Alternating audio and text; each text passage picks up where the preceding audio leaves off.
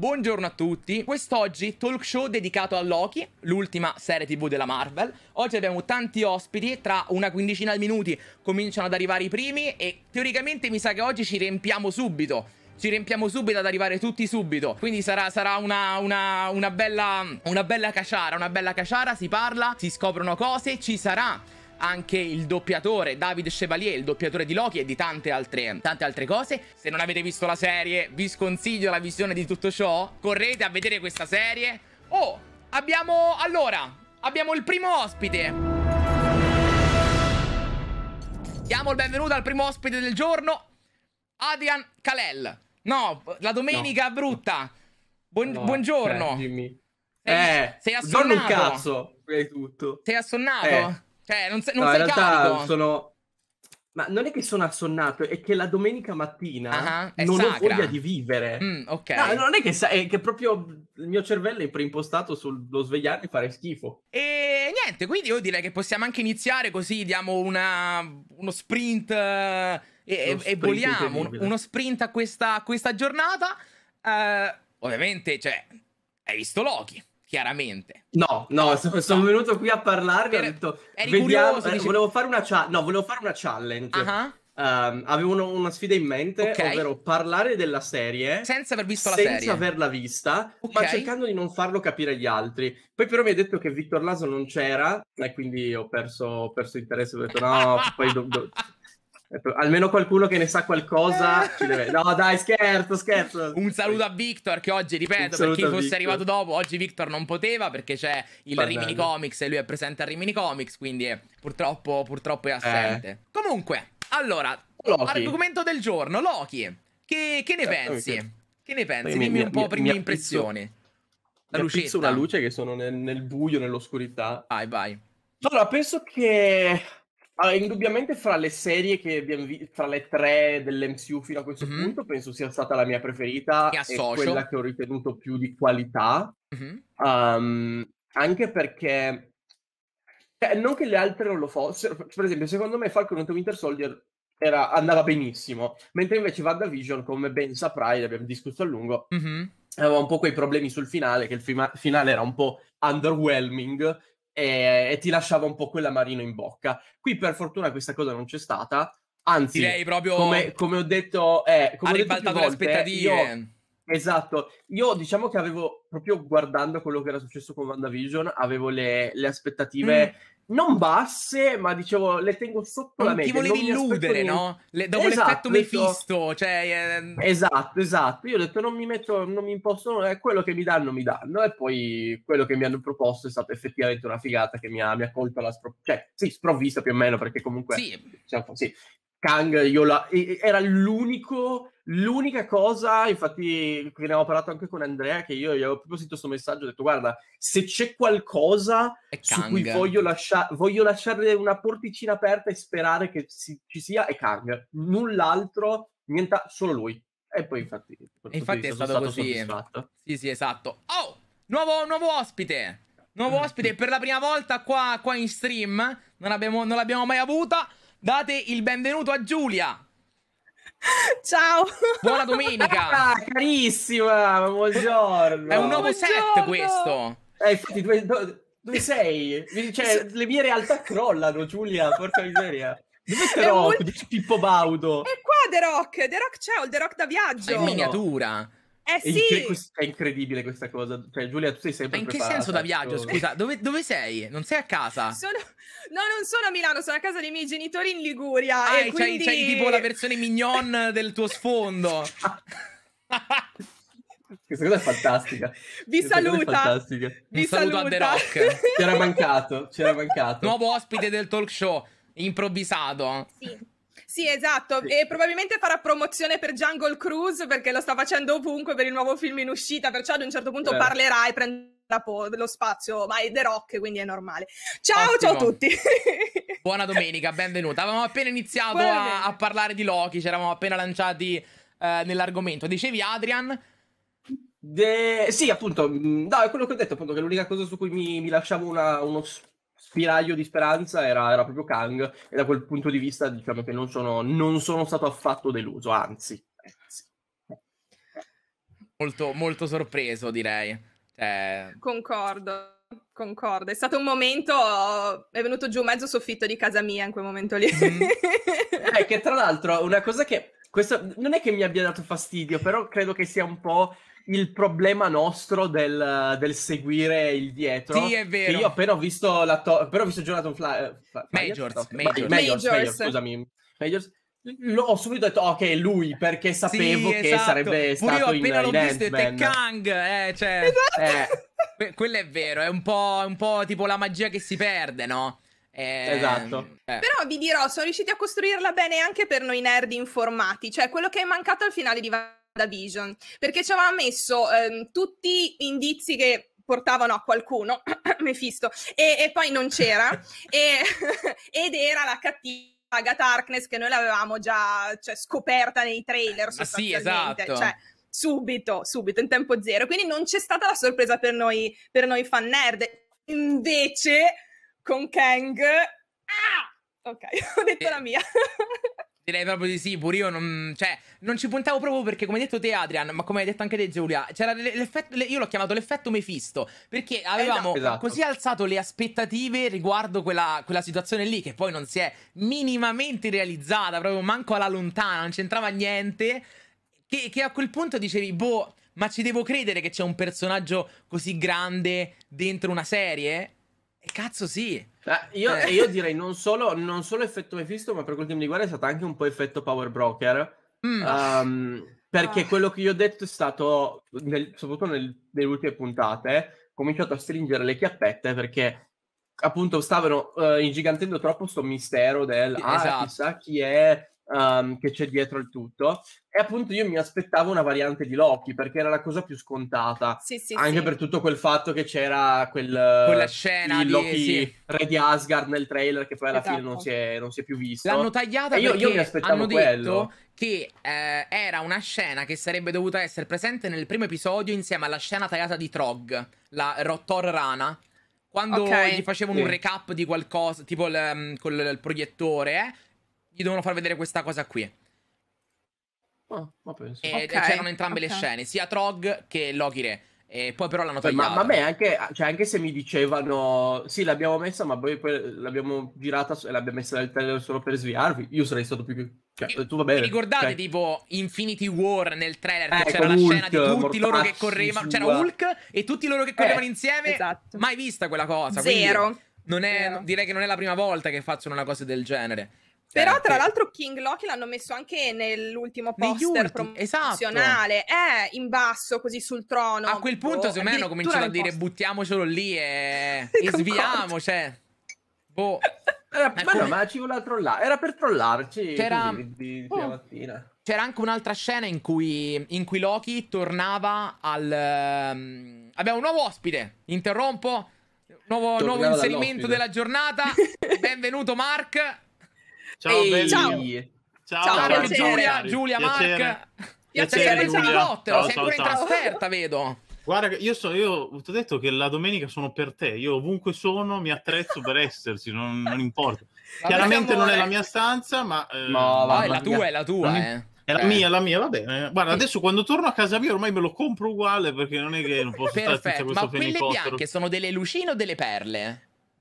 Quelle bianche, no, queste sono i nodi per muoverlo. Lucine. Dove l'ho messo? Pazzesco. Guarda che questa è tecnologia. La spengo perché penso duri un quarto d'ora, poi non credo abbia troppa autonomia. Vero? Di me. Va bene. No, non ho capito. No, mi dispiace un pochino, però alla fine ognuno si diverte a suo modo, insomma. Decisamente. Allora, state bene per il resto, tutto a posto? Tutto a posto, sì, abbiamo un attimino iniziato a parlare. C'era Giulia che stavi dicendo, non mi ricordo cosa adesso. No, stavi dicendo tu. Io? Stavi parlando tu. Vedo che vi ascoltavate abbastanza. No, perché perché stai parlando di Loki re tagliato. No, ma tu hai cominciato a parlare, Giulia, e ti ho detto ti interrompo al volo. È vero, ha ragione. No, ha ragione Jimmy, Scusate, è colpa mia, non volevo entrare. Aiuto, in chat qualcuno si dice l'aveva appena iniziato. Era una cosa. Aiuto, scusate, non ricordo. L'ho detto io. Perché? No. Perché? Perché si domenica mattina, grazie al cazzo che non sappiamo dove è così. Tranquillo. Vabbè, Io sono sveglio alle 7:30. Stavo parlando io. Che stavo dicendo? Sì. Era la Stavi dicendo che era tornato da qualche parte. Ok, c'era anche un'altra scena. C'era anche un'altra scena nei trailer in cui Loki tornava nella torre degli Avengers. Si vedeva tipo Loki che si girava vicino all'ascensore, sorrideva e c'era lo specchio della torre degli Avengers. E pure quella cosa non l'hanno mai fatta vedere. Quello invece non l'hanno spiegato. Che fine ha fatto? Però... E tanti hanno detto che era roba già che si stanno preparando per la seconda stagione, ma a me sembra strano. L'ho pensato pure io, però la cosa, l'abbiamo parlato prima, quello del Loki Re, invece hanno detto che è una scena tagliata, la dovevano unire alla scena di Trog, la Thor Rana, ci sarebbe dovuta essere una scena dedicata a lui nel primo episodio. E dovevano unire queste due cose e l'hanno tagliate. Però poi l'hanno sfruttato per il marketing, quindi boh. Vabbè, ma tanto io non la percepisco come trollata. Dopo Ralph Boner praticamente io sono impermeabile a qualunque cosa. Quindi. Veramente. Vero. Siamo delle persone fatte di callo. È stato un colpetto al cuore. È stato un colpetto al cuore quello. Lascia stare. Un super colpettone. A me il finale di Wanda mi aveva dato fastidio anche per altre cose, però quella è stata la roba che ci ha dato fastidio più di tutte sicuramente, però rimango comunque ancora infastidito da Hayward che se ne va e basta. Io ancora non riesco a farmi passare Hayward che se ne va, senza dirci perché ha iniziato tutta la sua battaglia. È vero. No, ma sai perché? Allora, io ti capisco, Mark, però devi tener conto di una cosa, che hai visto una puntata sbagliata. Infatti non so se hai visto poi la versione modificata, che c'era anche Doctor Strange. Non so se hai visto il video di Jimmy su Doctor Strange che era nel finale. L'ho visto che c'era quella specie di vetro che scendeva. C'era aspetta Doctor Strange 2 e ci sarà quella scena, fidati. Aspetta, io sono fiducioso. Cioè, a parte quel coso traslucido, ma la modifica degli alberi e della vegetazione non ha senso. Ci sarà in Doctor Strange 2, tu non ci... All'inizio... Jimmy, io tifo per te, guarda. A un certo punto attendo Doctor Strange 2 per avere la mia vendetta. Ci sarà Doctor Strange che arriva da Wanda. Io ci credo. Arrivano tutti insieme, c'è lui, Mephisto, tutti insieme. Quicksilver da X-Men che dicevo veramente io. Cioè l'apicoltore che respawna. Sia con te con Doctor Strange e con l'altro con Andrea con Spider-Man dobbiamo fare degli interventi alla Mother con voi, perché non è possibile. Però direi ma io quanto sono giallo, c'ho l'itero. Vabbè. Sì, è vero. Questa telecamera è gialla, non so perché questa telecamera è un Simpson. L'avete visto a proposito il cortometraggio di Loki Simpson? Bellissimo, ma è durato 10 secondi. L'ho attivato era tutto post credit poi, no? C'erano tutte le scene dopo. Sì, c'erano le scene dopo. È stato divertente. Però consiglio, secondo me dovreste vedere prima Loki nel caso, perché comunque potrebbe essere un po'. Sono citazioni, no? Cioè, siamo hip, siamo cool, siamo giovani. Esatto. Quindi ora mi sono un attimo perso. Tu, Adrian, hai detto la tua opinione in generale. Giulia pure più o meno. Chi è? Allora, io ti dico, è una serie un po' discontinua. Ok. Avrebbe dovuto avere 2 episodi di più, sinceramente, perché c'erano dei momenti in cui procedeva la trama orizzontale, poi si fermava. No, aspetta, dobbiamo approfondire Loki. Allora approfondiamo lui. No, aspetta, dobbiamo far nascere la storia d'amore tra Loki e Sylvie. Ok, facciamo quella. Ok, facciamo riprendere la trama orizzontale. Era un po' così. Parli dell'episodio di Lamentis. No, tutta la serie, cioè si stoppava, okay. non facevano progredire tutte le cose contemporaneamente, no, dovevano approfondire una cosa e stoppavano tutto il resto e così via, vabbè, da questo punto di vista è stata un po' così, però sinceramente dopo quel finale lì, e poi ci sono stati dei momenti fighissimi, tipo Classic Loki, cioè ne vogliamo parlare, Old Loki di Richard D. Grant, mamma mia, ciao! Veramente bello. Io non me l'aspettavo quando... Cioè, era carino il personaggio che ti facevano vedere, ok? Poi quando ha cominciato a fare l'illusione di Asgard... Gloriosi propositi. Ciao, è stata veramente una bella puntata quella lì. Sì, concordo. Quella è stata fighissima. Cioè, hanno giocato che la quinta per quella puntata. Sì, esatto, quello che ho pensato anch'io. Sì, perché a livello di effetti speciali. E poi l'ultima hanno chiacchierato per 40 minuti, che andava benissimo. Io ho amato l'ultima puntata, per carità. Però non c'era niente, quindi tutti i soldi, tutti gli effetti speciali sono divertiti. No, più che altro cos'era la seconda puntata? Vanno nel futuro, un cazzo di supermarket e l'Inps sotto casa mia. Perché si vede che poi sono tenuti il budget, appunto, come hai detto tutto per quella puntata. Bellissimo. Sai cos'è? A me è piaciuto anche il corridoio di Pompei, perché mi dava proprio quella poracitudine nei mezzi della fantascienza Brit, e mi ricordava tantissimo Doctor Who, e quindi a me è piaciuto tantissimo sinceramente la poracitudine. Pompei era la fine di una strada di periferia. Sì, esatto, una cosetta minuscola con un green screen dietro, chiaramente, e ci hanno buttato un vulcano che eruttava. Stupendo, a me è piaciuto tanto. Però vabbè, è una serie che mi è piaciuta, non è perfetta, però mi ha soddisfatto tantissimo, quindi mi va bene, mi va bene. Sì, sì. Ma da quel punto di vista anch'io non mi lamento di nulla. Io mi sono chiesto più volte come sarebbe stato il finale, com'è il finale dal punto di vista di uno che non ha idea di chi sia attore. Posso dirlo? Posso dire? Sì, siamo andati, sì, puoi dirlo. Jerry Scotti. Sì, no, per uno che non ha visto Striscia, immagino sia difficile. Vederlo nel video di Rovazzi non deve essere stato... Esatto.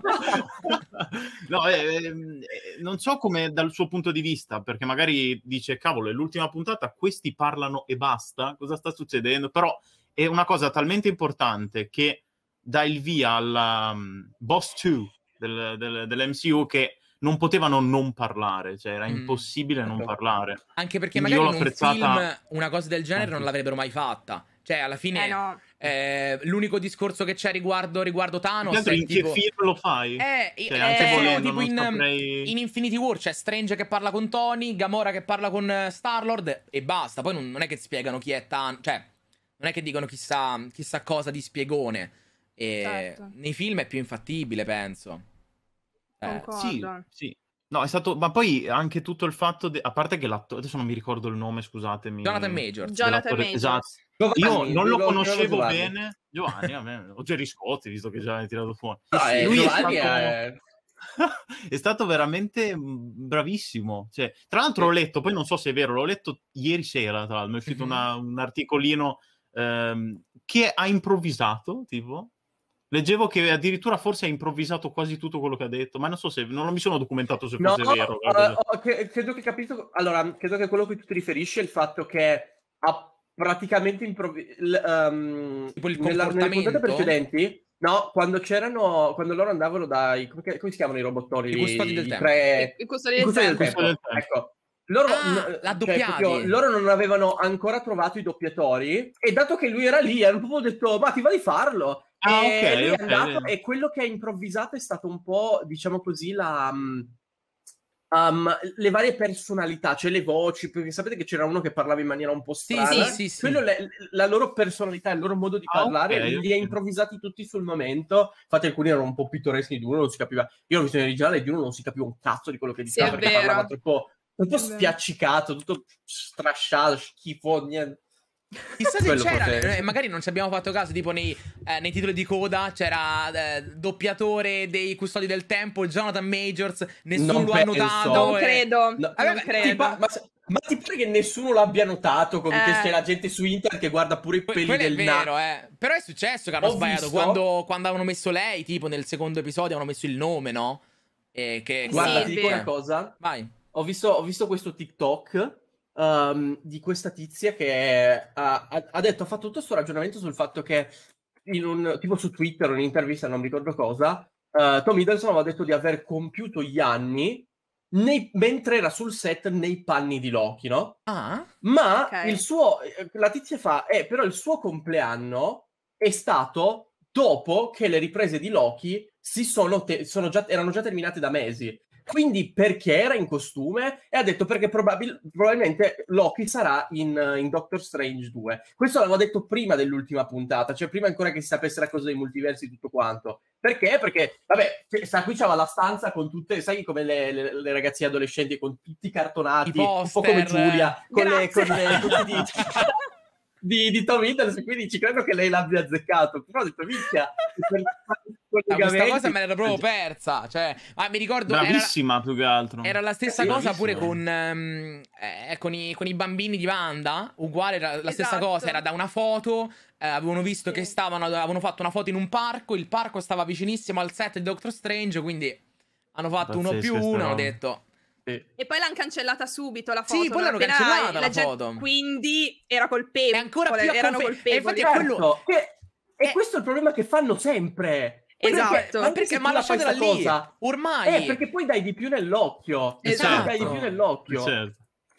Ormai la gente l'ha visto, ne ha parlato. Così dai la la classica cosa che fai per non farti sgamare, ma ormai ti hanno sgamato tutto. Cancella immediatamente, come se la gente non l'abbia già rimessa in altre 250 fanpage di qualsiasi cosa. Ma basta un secondo proprio, cioè non so.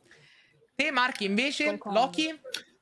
Allora, tutta la serie mi è piaciuta, concordo che l'avrei voluta forse un po' più scorrevole in alcuni punti, quello l'avevo già detto a metà serie, forse in live da me, non mi ricordo dove, però è stata sicuramente quella che mi è piaciuta di più. Che lo stiamo dicendo di ogni serie che esce, quella che è in corso, diciamo, è più bella di quella prima, però effettivamente è andata così per me. Cioè, ogni serie mi ha stupito più di quell'altra, perché WandaVision poteva essere la più bella di tutte, ma poi il finale ha lasciato tutti un po' con l'amaro in bocca, perché WandaVision è stata quella che ci ha hypato di più. Poi anche perché era la prima finale, però, ed era il primo prodotto Marvel da un anno e mezzo, quindi era... Non sapevamo neanche come prenderle le serie, le devo prendere che succedono cose importanti oppure no, quindi eri sempre lì ogni puntata, poi ti fanno quella cosa lì con i Van Peters, mortacci loro. La seconda è stata bella, ma semplice, tra virgolette, nel senso, passatemi il termine, nel senso... ti hanno detto chi sarà il nuovo Capitano America, fondamentalmente, anche se è stato fatto da Dio, tutta la parte di Isaiah è fantastica, emozionante, tutto quello che ti pare, bellissimo. E però Loki è stato quello che effettivamente ha fatto boom. Cioè, ti ha messo proprio il villain, ti ha messo... A parte che Tom Hiddleston... Potrei diventare omosessuale per Tom Hiddleston, io lo dico. Potrei, perché tanto è inutile nasconderci dietro. È cosa buona e giusta. Esatto. Approvato. E quindi Loki è stato magnifico poi alla fine, anche quelle piccole cose che magari avrei fatto in questo modo piuttosto che l'altra, poi sono sempre le solite robe che dice a posteriori. Cosa c'è il gatto di... stavo facendo un dialogo, è il dottor Dolittle. È un Flerken per caso? Potrebbe essere, sì. Perché magari è un casino, adesso ce lo ritroviamo inghiottito, rimane solo la canottiera lì che svolata. Ad esempio, perché questo è indistruttibile. Per volare un po' con la fantasia, a proposito di Flerken, vi ricordate che quando si presentano le varie varianti Loki, dicono che quell'alligatore ha mangiato un gatto, ok? E quello è stato non me lo ricordavo io. Sì, dicono che l'evento Nexus è stato mangiare un gatto. Allora io ho pensato, e se per mangiare un gatto intendessero aver mangiato Goose quando Goose aveva mangiato il Tesseract, quindi impedendo a Goose di vomitare il Tesseract e darlo a Nick Fury? È una è una cosa buttata a caso, però... tu dici, per quel che conosciamo è l'unico evento Nexus legato a un gatto. Potrebbe avere senso. Ho visto meno seghe mentali nei porno gay. Dai, però è un bel viaggio, su. No, è bello, mi piace come idea in realtà. No, ci sta. Potrebbe. Sì, non saprei come smontarcela. Il gatto dei vicini, ma può essere... Magari c'aveva Nick Fury come vicino. Che ne sai? Sì. Può essere tutto. Queste sono le classiche, queste le chiamo proprio le teorie senza fondo, perché nel senso non hai niente che ti dica che possa essere stato così, ma non hai neanche nulla che ti dica che possa essere sbagliato. Esatto. Io invece ho una domanda per voi. Vai. Ma secondo voi Loki ha una trama principale? Non sapendo di questo finale, no?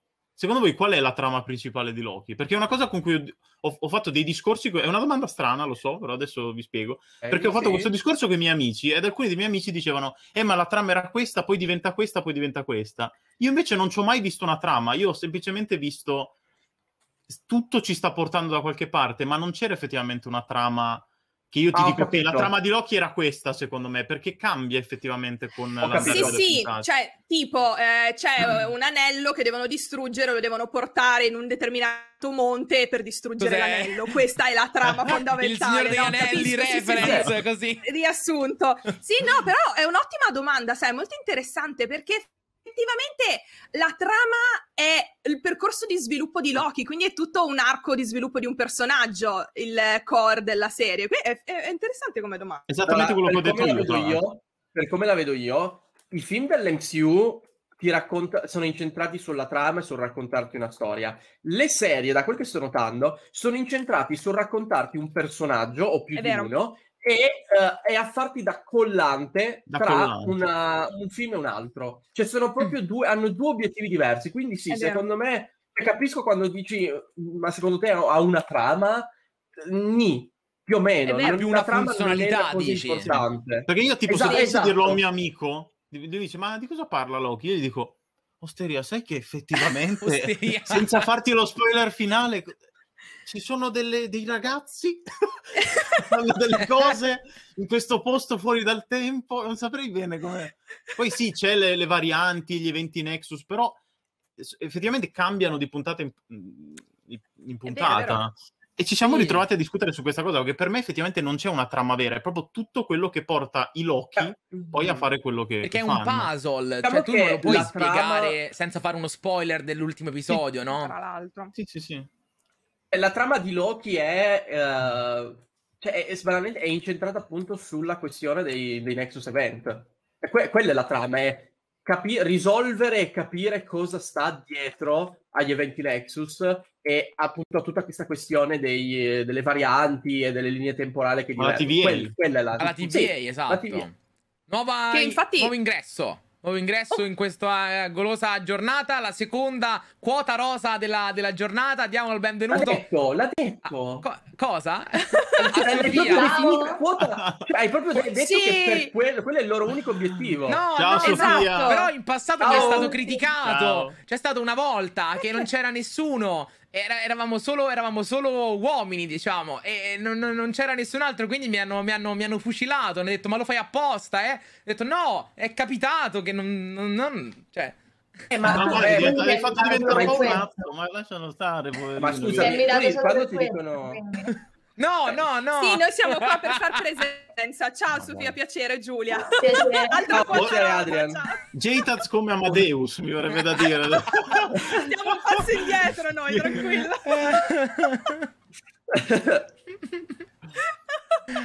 Mark, stavi dicendo qualcosina riguardo... Ma guarda, assolutamente non mi ricordo una mazza. Ma tu vedi che prima c'era la trama. Vai, dici. Prego. Sì, cioè la trama è il classico percorso dell'eroe, cioè Ti interrompo, Giulia. Super classico. Niente, allora ho capito, veramente, allora fa Amadeus questo qua. Le quote rosa poi neanche possono parlare. Chiedo perdono, abbiamo l'arrivo del nostro ospite speciale, quindi diamo il benvenuto a David Chevalier, doppiatore di Loki. Ciao, buongiorno. Ciao. Buona domenica. Un piacere. Come va? Tutto a posto? Ci senti bene? Tutto ok? Sì, tutto bene. Perfetto. Molto bene. Immagino, ovviamente, andando dittamente sulla questione, tu ovviamente avrai visto Loki. Sì, certo. Penso... senso, la prossima volta chiedilo a Tom Hiddleston. Vero, per caso mi è capitato di vederlo. Allora, piccola introduzione. David sarà con noi quest'oggi per un'oretta circa, doppiatore appunto di Loki. So che tu sei un grande fan di Star Wars e sei riuscito a coronare il tuo sogno doppiando Kylo Ren anche, sì. da Adam Driver. Tra l'altro, appunto, ho una domanda pure a riguardo. Tu hai fatto parte di tante saghe grandi, perché hai fatto anche Twilight, hai partecipato poco con Cedric Diggory in Harry Potter, hai fatto 007, sì. Quindi cioè sei tipo dovunque, in qualsiasi cosa, cioè come... negli anni, sono tanti anni che lo faccio per una questione di grandi numeri, prima o poi capita qualcosa, insomma. E come è stata la tua esperienza, ad esempio, con Loki? È un personaggio che faccio sempre volentieri, insomma, ovviamente. Fin dall'inizio mi è piaciuto subito, ho capito subito, insomma, che poteva essere un personaggio molto divertente da fare, teatrale, pieno di sfumature, di sfaccettature. Poi Tom Hiddleston è veramente un attore straordinario, quindi è sempre un piacere farlo, anche quando non fa Loki, ma quando fa Loki ancora di più, perché si vede che lui si diverte tantissimo pure lui a farlo, quindi insomma mi diverto anch'io a stargli dietro, ecco. Certo, ti interrompo un attimo al volo, abbiamo un altro ospite, stiamo diventando tanti. Diamo il benvenuto a Raiden anche. Ciao Raiden. Ciao. Saluto a tutti, è un piacere e un onore essere qui, però mi dispiace essere entrato a interrompere giusto Insomma, è l'ospite top, ecco. Che dobbiamo fare, purtroppo è così. Jimmy ha fatto di peggio fino adesso, stai tranquillo. È capitato, Domani finisce su Frida, Jimmy. Un attimo. Quindi, tornando a Davide, così ti spremiamo fino a che sei con noi. Dicevi appunto per Loki, cioè, come dire, vabbè, l'esperienza ti è piaciuta e tutto, ma anche ad esempio l'evoluzione che c'è stata per te anche del personaggio, pure a livello di doppiaggio, anche la differenza che c'è magari nel doppiarlo in una serie o in un film, perché tu non l'hai mai doppiato così tanto, ovviamente, a livello di minutaggio. L'ho doppiato, insomma, nel corso di 10 anni in diversi film, adesso con la serie, però in realtà non c'è molta differenza tra la serie e il film per quanto riguarda il personaggio, se non che il personaggio viene molto più approfondito nella serie. Perché comunque è dedicata a lui e è molto più presente, quindi insomma anche a livello di scrittura il suo personaggio è stato approfondito e molto di più, insomma fa tutto un percorso molto interessante, quindi io mi sono sempre trovato bene a farlo, insomma devo dire sono contento anzi che hanno fatto una serie, così ho avuto l'occasione di farlo più spesso, ecco. E ci sarà una seconda stagione. Sì. Quindi ti risentiremo presto. Ma immagino, tu ovviamente non lo saprai, forse, non lo so, però magari non lo puoi dire. Magari comparirai in Doctor Strange, quindi avrai anche qualcosa da fare prima di Loki. Io non so niente, ragazzi, cioè, di solito voi ne sapete sempre molto più di noi dell'ambiente. Quindi io figurati, non sapevo neanche che ci sarebbe stata una seconda stagione fino a quando, insomma, poi me l'hanno detto all'ultima puntata. Hanno detto, sai, ci sarà una seconda stagione. Ah, davvero? Che figata! Quindi figurati proprio. Ma tu, ad esempio, la serie, te l'hanno fatta, cioè, sei riuscito a vederla tutta prima o l'hai vista come noi comuni mortali? Ma anche io sono un comune mortale. No, certo, però magari ti facevo, cioè qualcosa avrei visto, immagino, ovviamente. No, a noi il doppiaggio funziona, cioè molti non lo sanno, però a noi non danno nulla prima, cioè soltanto il direttore di doppiaggio può vedere le cose in anteprima. Noi poveri doppiatori andiamo in sala di doppiaggio e per la prima volta vediamo quello che dobbiamo fare, cioè abbiamo pochi minuti, cioè vediamo la scena, che devo leggere, che devo dire questo, leggi la battuta, la provi e poi la incidi, così. Ma è così sempre. Cioè, a te ti fanno vedere tutto comunque. Non solo le labbra. No, dipende, perché molte volte su questi prodotti c'è lo schermo nero e poi si apre un tondino solo sulla faccia di chi parla. Perché la scorsa settimana abbiamo parlato con Domitilla D'Amico, che doppia Black Widow, e lei invece ci ha detto che lei ha sempre visto tutto. E invece quando parlai con la doppiatrice di Captain Marvel, lei mi ha detto come te vedeva solo la bocca. E quindi, non lo so, ci sono delle esperienze diverse. Ero curioso di scoprire questa cosa qui, essendo tutto alla fine Marvel. Guarda, a noi a volte è un po' strana questa cosa. Io in effetti pure non capisco, perché mi pare, non mi ricordo se era il primo episodio o il secondo che era senza... c'erano solo le scritte della società di doppiaggio sopra, no? Questa cosa loro...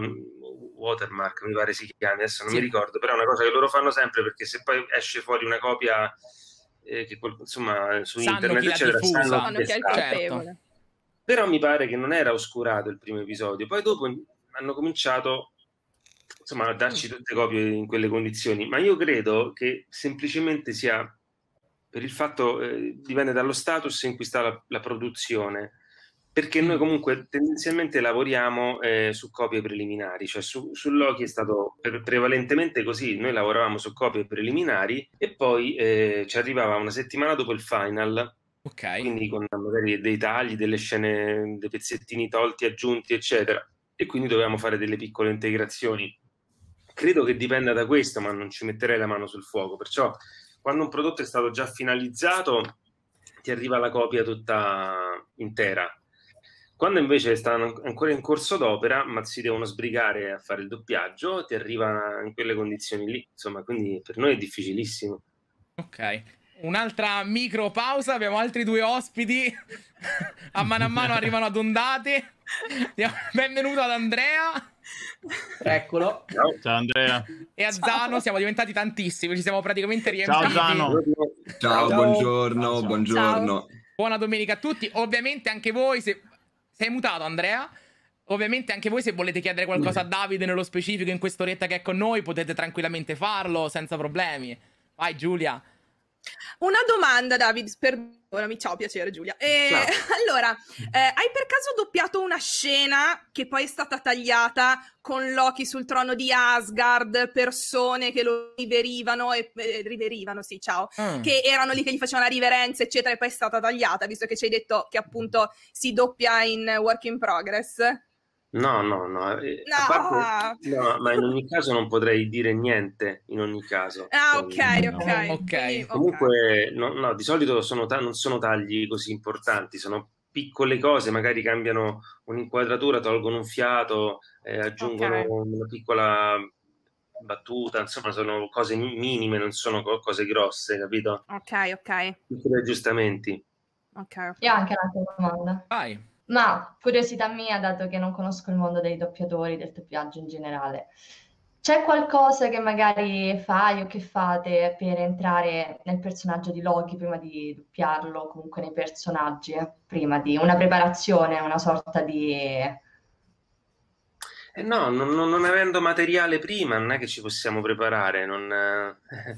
Io il massimo che posso fare è, a volte magari mi riguardo un film con quel personaggio che ho fatto e poi almeno insomma riprendo un pochino il filo e poi vado in sala, però altro non possiamo fare, non abbiamo niente. No, certo, c'è anche a livello di fumetti, quindi di film, si vanno a vedere i film, si fa una specie di... No, niente del genere. La curiosità mia, giusto così per sapere. Ma non è che sono io che sono strano, cioè proprio funziona proprio così. E tra, ad che esempio, bella voce, che bella voce! Sembra di sentirlo. Dirlo, dai. Assolutamente. No, mi fa impressione, cioè io mi impressiono facilmente, però sai, ma sembra, dopo che abbiamo visto tutti la serie, sembra che stiamo qui proprio con Loki, capito? È quella la roba. Io i capelli ce l'ho. I capelli ce l'ho, la voce c'è. Facciamo un doppiaggio finto, facciamo. No, ma prima che se ne vada deve fare il saluto finale di ognuno dei nostri canali, così poi noi lo includiamo. Esatto. Penso, Andrea, tu sia rimutato, di nuovo. Sei in mutande, pensavo. Come? No. Ad esempio, sia i film e le serie TV, a te cos'è che piace di più? Anche nel Loki in generale, doppiare, di esperienza, com'è?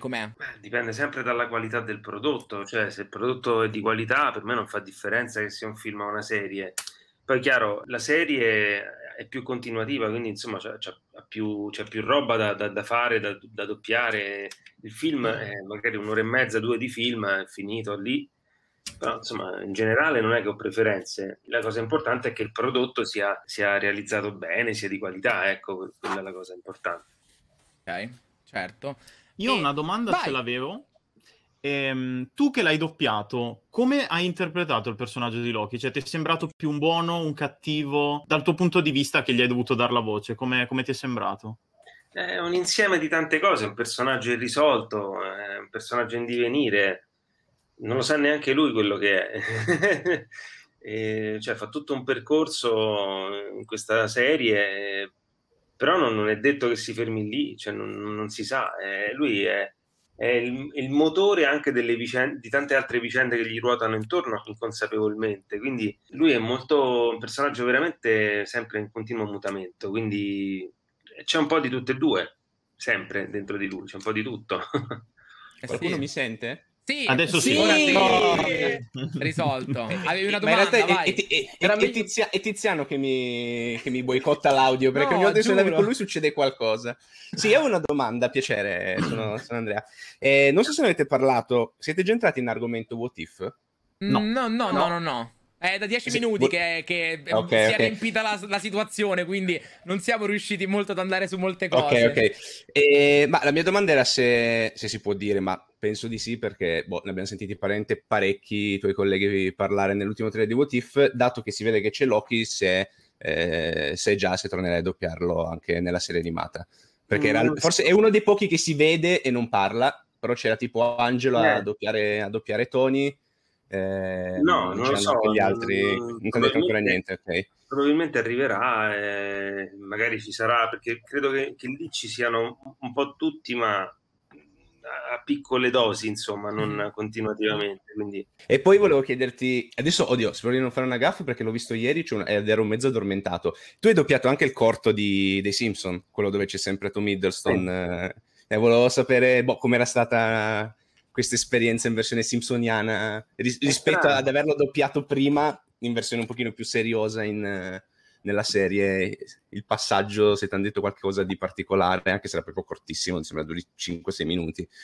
Beh, è stato un po' strano vederlo simpsonizzato, però alla fine era la sua voce in originale, quindi insomma era sempre lui. E poi vabbè, sì, c'aveva quelle sue, diciamo, quelle sue cose ironiche che c'ha sempre il personaggio di Loki anche nei film e nella serie, insomma, diciamo, erano un po' più spiccate forse in quella. E poi non ho capito che cos'era, cioè sì, hanno fatto uno corto per dire guarda, siamo Disney, abbiamo comprato anche i Simpson, ti facciamo il primo crossover, il semi crossover ufficiale, perché adesso possiamo. Esatto, ad esempio, se non sbaglio non avevo la minima idea, nessuno sapeva quale sarebbe non lo so, io non lo so neanche adesso, per dire, cioè, nel senso, non saprei proprio come definirlo, come... Ma infatti quando sono andato lì tutto stupito ho chiesto, dico, ma ragazzi, ma che davvero sono Loki nei Simpson? No, per favore, cioè nel senso, sì, divertente questa cosa, ma se non sbaglio ci fu anche... non so se fanno una serie, chi lo sa, non lo sapeva nessuno. Ho detto, ma c'è stranissima questa cosa, vabbè, ok. Se non sbaglio ci fu anche un altro speciale simile in cui c'era anche Thanos, però non ricordo se avevano messo anche Loki, e nel caso se l'avevi doppiato tu, mi sa di no, se mi dici. Non mi ricordo, non ricordo se c'era Loki. Però c'era Thanos, era praticamente Infinity War, ma con i Simpson. Era la stessa cosa, perché avevano appena comprato la Fox, e quindi hanno detto, ma facciamo questa cosa qui. Quindi hanno unito il tutto. E quindi invece sulla opinione in generale sulla serie, bellissima, mi è piaciuta molto, scritta benissimo, curata, confezionata bene, anche già proprio la sigla, cioè con questi font che cambiano, e proprio anche il tema musicale, è tutto, cioè, già 10 secondi di presentazione già capisci tutto, cioè tutto quello che ci può essere dentro, che puoi trovare. Hanno trovato una sintesi perfetta anche in quello, è molto curata veramente in tutti i dettagli. Penso che poi si leghi anche benissimo a tutte le altre storie, insomma, che sono state scritte e che saranno scritte in futuro. I personaggi sono sviluppati benissimo, il casting è fatto veramente bene, cioè i dialoghi fra Tom Hiddleston e Owen Wilson, è difficilissimo da dire, sono una bomba atomica, cioè fighissima. Mi è piaciuta molto, sì. E visto che tu hai doppiato anche Rory in Doctor Who, hai sentito delle vibes doppiando Loki doctoruniane? Tutti insomma il multiverso, tutte queste realtà parallele, vabbè, pure il Rick e Morty, allora piano è vero, ho doppiato anche Morty, esatto, prima me lo sono dimenticato, sì, insomma, vabbè, sono, diciamo, delle tematiche che, insomma, giustamente nella fantasy e fantascienza vanno per la maggiore, quindi, insomma, perché no? Ecco, si è sentito, insomma, qualcosa di familiare, sì. Certo. Ormai sei esperto, ogni cosa con i viaggi nel tempo, nello spazio, sei la prima scelta adesso nel doppiaggio, perché almeno... E poi una cosa che io penso che quando uno scrive è veramente uno spauracchio, perché uno, cioè, ha sempre paura di cadere nel paradosso temporale e di scrivere qualche cavolata, e poi no, ho scritto questo e adesso come faccio? Invece sono tutti bravissimi, è difficile scrivere di qualcosa che non esiste, perché appunto è una cosa che non esiste, quindi è ancora più difficile secondo me di altre scritture, di altre cose. Ognuno alla fine poi crea le proprie regole e tu le accetti per buone, perché non è che gli puoi dire chissà cosa, cioè come qua ci hanno presentato come funziona il viaggio nel tempo, le varianti e via dicendo. Ognuno ha la sua spiegazione del viaggio nel tempo, quindi un macello. Sì, l'importante poi è avere sempre una coerenza narrativa, no? E se tu poi, insomma, fai qualche errore e diventa incoerente tutto quanto, diventa drammatico, cioè crolla tutta la storia, quindi è difficilissimo, insomma, riuscire ad affrontare tutte le questioni dei viaggi nel tempo, insomma, senza incappare in qualche paradosso, in qualche incoerenza narrativa. Quindi per quello dico che sono bravissimi questi sceneggiatori. Assolutamente. E tu hai notato, diciamo, se non sbaglio, tu hai doppiato 3 personaggi diversi nella saga degli X-Men anche, negli anni. Sia in X-Men Conflitto Finale, X-Men Apocalisse, 3. E Bobby anche. Sono 3. Uno è quello che usa i poteri di ghiaccio. Bobby l'angelo e anche un altro, di cui però adesso non ricordo il nome, in X-Men Apocalisse, te lo assicuro, non lo sapevo. È vero? Sì. Può essere. Vabbè, ma quel film è stato cancellato dalla memoria di tutti, attori, doppiatori, è stato proprio preso e rimosso. Ah, sai, quando hai tipo una o due battuta, battute, sì, magari non te lo ricordi, noi facciamo tante cose diverse. Certo. È difficile ricordare. E essendo sempre Marvel, però ai tempi ovviamente non era Disney, c'è una differenza anche, cioè, in tutto quel che, come è stata l'esperienza nel doppiaggio, in tutto, diciamo, per te. Ma cioè, il doppiaggio alla fine è sempre la stessa cosa, però diciamo che forse in termini anche di aspettativa, non so, forse era un po' più attese, cioè le cose Marvel forse sono un po' più attese, c'è un po' più di hype da parte, non lo so, io almeno lo percepisco così, insomma, anche cioè, vedo anche poi la risposta del pubblico. Credo che insomma le cose Marvel siano state un po' più attese e quindi di conseguenza ci sia stata, non dico un po' più di pressione su di me, io non la percepisco, però anche un po' nell'organizzazione delle cose, insomma. Però alla fine, in fin dei conti, più o meno è sempre la stessa cosa, insomma. Poi, ripeto, io ho avuto un coinvolgimento diverso perché nell'universo Marvel ho fatto Loki, ma ho fatto anche Kylo Ren, quindi insomma personaggi molto presenti, mentre invece appunto gli X-Men, gli X-Men insomma ho fatto veramente poco, quindi insomma il mio coinvolgimento è stato diverso, perciò anche la mia percezione è diversa, chiaramente. Mi immagino di dover stare a sviare le domande, ma i multiversi si apriranno alla fine? Tipo le anticipazioni dagli amici, tipo, ma Star Wars che alla fine, episodio 9? Secondo me la parte io più faccio le stesse difficile... domande che vi fate voi, cioè ne so meno di voi alla fine, perché voi avete sempre le anteprime, cioè veramente, cioè, molte volte io le cose le so sempre dagli altri prima. A te infatti come ti senti, diciamo, nel parte, diciamo, della community che c'è dietro magari queste, che si possa essere Star Wars, Marvel o altro, come la percepisci? In che senso? Nel senso anche a livello di come dire, se ti piace anche informarti su qualcosa, di cosa ti senti più fan appunto a riguardo. Prima avevo detto Star Wars. Diciamo che sì, vabbè, insomma, Star Wars insomma, l'ho sempre seguita fin da piccolo come saga, eccetera, però invece insomma l'universo Marvel non ho letto i fumetti, insomma, quindi c'è un mio amico che sta in fissa ancora, se li legge tutti, quindi ogni tanto mi aggiorna su delle cose, però non ci sono mai stato tanto dentro, quindi insomma mi fa sempre molto piacere vedere tutta questa attività, tutto questo interesse intorno a queste, insomma, a queste narrazioni, diciamo, questi due universi, no? E non solo questi, ma anche altri. Mi fa sempre piacere vedere quando la gente, insomma, sta proprio dentro a quella situazione, è interessata, perché poi alla fine il loro interesse alimenta anche, cioè stimola e alimenta chi scrive, quindi se non ci fosse il pubblico non ci sarebbe chi scrive per il pubblico, quindi insomma è bello, cioè, esternamente è bello vedere questo, insomma. Ok. E qualcun altro ha qualche domanda? Se no direi anche... Io ne avevo una. Vai. Che avevamo fatto tra l'altro anche a Domitilla, ed è una cosa che mi interessa sempre tanto farmi i fatti vostri. Hai mai conosciuto un attore di quelli che hai doppiato? Cioè ti è mai capitato magari in qualche evento da qualche parte di conoscere un attore che hai effettivamente doppiato Sì, mi è capitato qualche volta, ho conosciuto anche Tom Hiddleston. Cavolo. Sì, all'anteprima degli Avengers. Del primo Avengers, vero? Sì. A Piazza della Repubblica. Esatto. È uguale, sì, anche Domitilla ha detto la stessa cosa. Sì, infatti c'era Giulia, calmati, che t'ho già visto che hai avuto un attimo di... Dio, no, assolutamente! Mi faccio aria!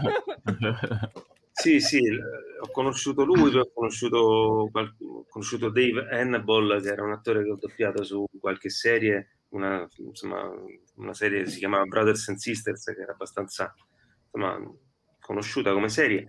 Sì, insomma, mi è capitato qualche volta. L'incontro con Tom Hiddleston è stato molto carino, perché lui è stato molto simpatico. Insomma, è venuto là, ci hanno presentati e mi ha detto: complimenti per il tuo lavoro, so che hai fatto un ottimo lavoro. E ho detto: beh, grazie a te che sei così bravo, che rendi il mio lavoro molto più facile. E poi, vabbè, insomma, è stato simpatico perché mi ha detto se mi ricordavo delle battute del personaggio in italiano, e gli ho detto: guarda, noi non le impariamo a memoria come fate voi attori, noi abbiamo il copione lì e le diciamo volta per volta. Peccato, perché ti volevo recitare qualcosa in italiano di Loki. Ho detto: vabbè, che ne so. Allora dicevo: allora facciamo così, ti dico io le battute in inglese, tu me le traduci in italiano e poi io te le recito in italiano.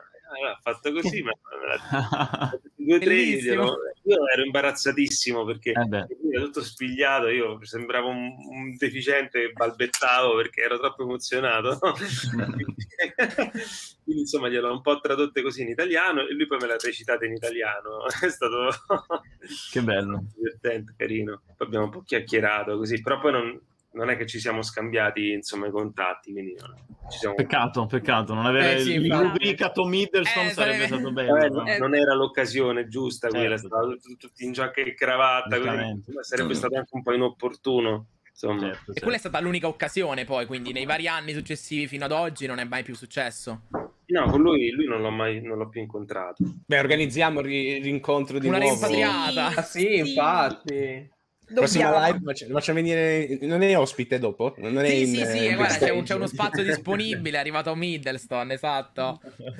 Poi ho conosciuto una volta anche Jensen Ackles, che è quello che fa in Supernatural mio fratello, che fa Dean, perché mi hanno invitato alla convention di Supernatural e doveva esserci anche Jared Padalecki, che è quello che fa Sam, che doppio io, però non è venuto, c'era soltanto Jensen Ackles. È stato divertente perché, vabbè, a parte che, mamma mia, lui era super blindatissimo dalla sicurezza, c'aveva i guardie del corpo, una cosa pazzesca.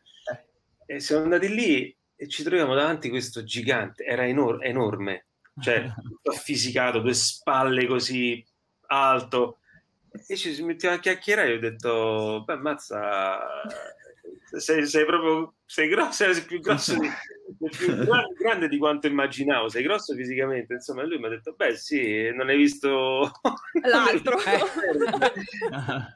tipo un armadio a 2 ante. Quindi è vero, perché lui sembra piccolino in Supernatural rispetto a Padalecki, però in realtà è Padalecki che è grosso, 3 metri. c'ha le 2 spalle così, è veramente robusto. Poi non lo so se in quel momento era appena uscito, se aveva fatto la doccia con l'allenamento prima, non lo so, però era veramente grosso, cioè era tipo la mia custodia, già della sua custodia, cioè c'è la matriosca, esatto. Bellissimo. E in quel caso com'è l'esperienza vostra? Perché Supernatural è una roba che va avanti, cioè adesso dovrebbe essere finito, ma sono almeno 22 stagioni, quant'è? No, 15 comunque, cioè, me lo ricordo che io abitavo ancora dei miei, andavo alle medie quando era iniziato Supernatural, cioè nel passato di tempo. Sì, è stato, insomma, siamo cresciuti insieme con quella serie, con gli attori praticamente, quindi è stato per tanti anni un appuntamento annuale. Quest'anno abbiamo fatto l'ultima stagione, siamo pure un po' commossi sul finale, insomma. L'anno prossimo sicuramente ne sentiremo la mancanza, perché insomma, quando fai una cosa tutti gli anni per 15 anni, insomma, poi a un certo punto te ne accorgi quando non c'è più. Però vabbè, insomma, è stato un bel viaggio, insomma, un bel appuntamento. Finché non faranno un revival tra 5 anni. Esatto. Tornando alla questione Loki, vorrei anche far parlare un pochettino chi è arrivato appunto insieme a te, David, che ci siamo un po' persi. Partiamo magari da Sofia, andiamo in ordine. Qualche opinione su Loki che ci volete dire? A me è piaciuta tantissimo, ovviamente, però unpopular opinion, personalmente Wanda mi ha toccato, diciamo, in un altro modo. Quindi Wanda è stata bella, mi è dispiaciuto per il finale, però mi è piaciuta molto di più per una serie di motivi. Loki mi è piaciuto, il problema di Loki è che appunto mi è piaciuto perché è strettamente collegato a tutta la serie, anche tutta la fase prossima che si deve ancora vedere, quindi effettivamente c'erano molti easter egg, molti, diciamo, cose che vanno approfondite. Wanda era un po' autoconclusivo, l'ho trovato almeno io così, mentre invece Loki ha aperto tante porte, tante vie, tanti multiversi, quindi questo però mi è piaciuto tantissimo, ovviamente.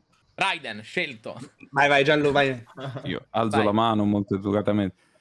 Allora, io concordo con Sofia per il fatto che, dunque, Wanda secondo me è stata un'esperienza forse un po' più fuori dagli schemi e più originale sotto tanti punti di vista. Vabbè, è evidente anche lo stile, insomma, da serie TV, tra l'altro ambientato nelle varie epoche. Mi è piaciuto molto anche perché, soprattutto per questo motivo, perché poi effettivamente, come avete detto un po' tutti, come finale ha lasciato un po' d'amaro in bocca e soprattutto si ricollega in maniera non strettamente necessaria, diciamo, all'universo Marvel. Invece Loki era più fortemente connesso, diciamo, al tessuto narrativo del Marvel Cinematic Universe. Devo dire che forse Loki in effetti è narrato meglio, funziona meglio, anche se a più riprese ho trovato alcune parti forse lievemente stucchevoli. Per esempio, secondo me quella che è stata un po' forzata, no? Storia...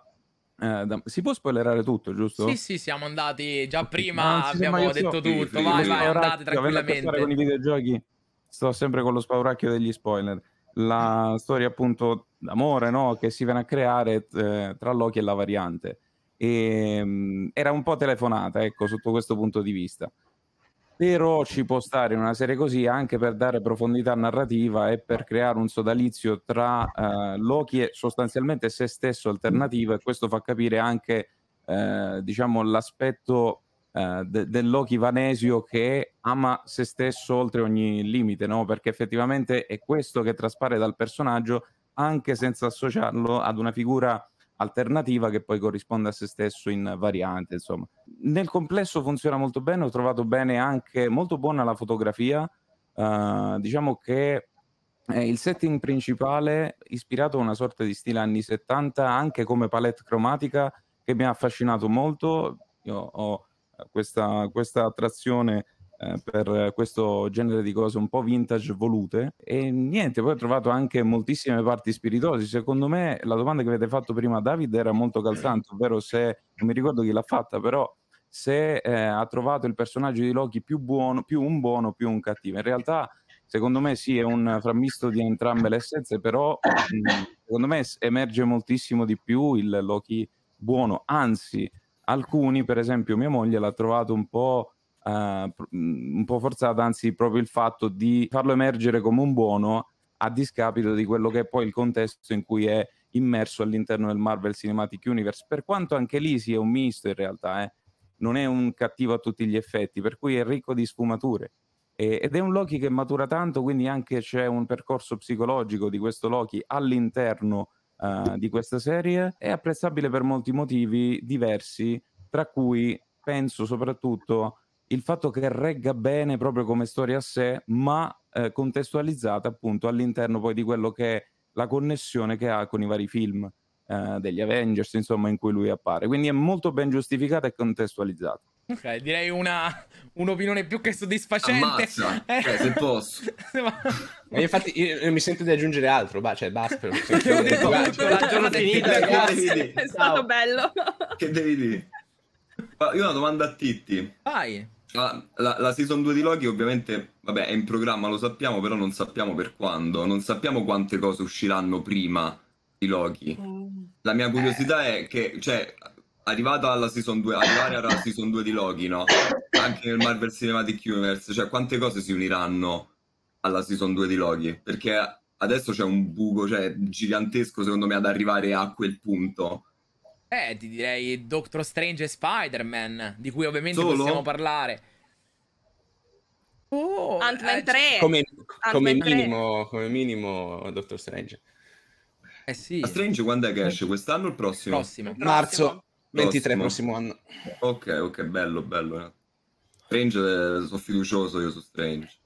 Ma secondo me a Davide lo richiamano per Strange, ve lo dico già. La comparsatina verso febbraio. Tienti pronto. Magari anche Spider-Man. Poi Tom Hiddleston gli devi dare veramente un sacco di soldi, perché veramente ovunque, se la metti su questo piano lo devi mettere ovunque. Io dicevo prima, mentre purtroppo parlavo con me stesso, che c'è anche Thor comunque. Secondo me prima o poi un approccio anche con Thor penso lo avrà, perché per lui è morto, quindi il nostro Thor. Poi bisogna vedere se anche questo cambio questa apertura dei multiversi è andata a modificare qualcosa nella nostra timeline principale, però mi aspetto anche un Thor prima o poi che abbia un rapporto, almeno che si vedano e dico, ma quindi tu sei qui? Non sapevo. Cioè, qualcosa, insomma. Sì, quindi ti aspettano mesi impegnativi, insomma, da qui a... Sono sempre contento. Ti auguriamo di lavorare un viaggio per un anno e mezzo. E come lo vedresti, Davide, un ritorno di Loki insieme a Thor? Perché alla fine la sua avventura è iniziata da là, poi si è evoluta distaccandosi anche dal fratello. Ma secondo me, prima o poi, è inevitabile che succeda, no? Secondo me, insomma, per come si sono messe le cose, prima o poi tutti si rincontrano, credo, poi magari mi sto sbagliando, però, insomma, per come si è messa la storia con Multiverso, insomma, alla fine è possibile che tutti quanti prima o poi si rincontrano. Quindi... mai dire mai, insomma. Certo. Questo nell'MCU poi soprattutto, con tutte le robe che puoi fare eventuali. Tutto è possibile. Andrea, invece, che non hai detto nulla? Mi è piaciuto. No, vabbè, per me è stata tra tutte quelle che mi è piaciuta di più.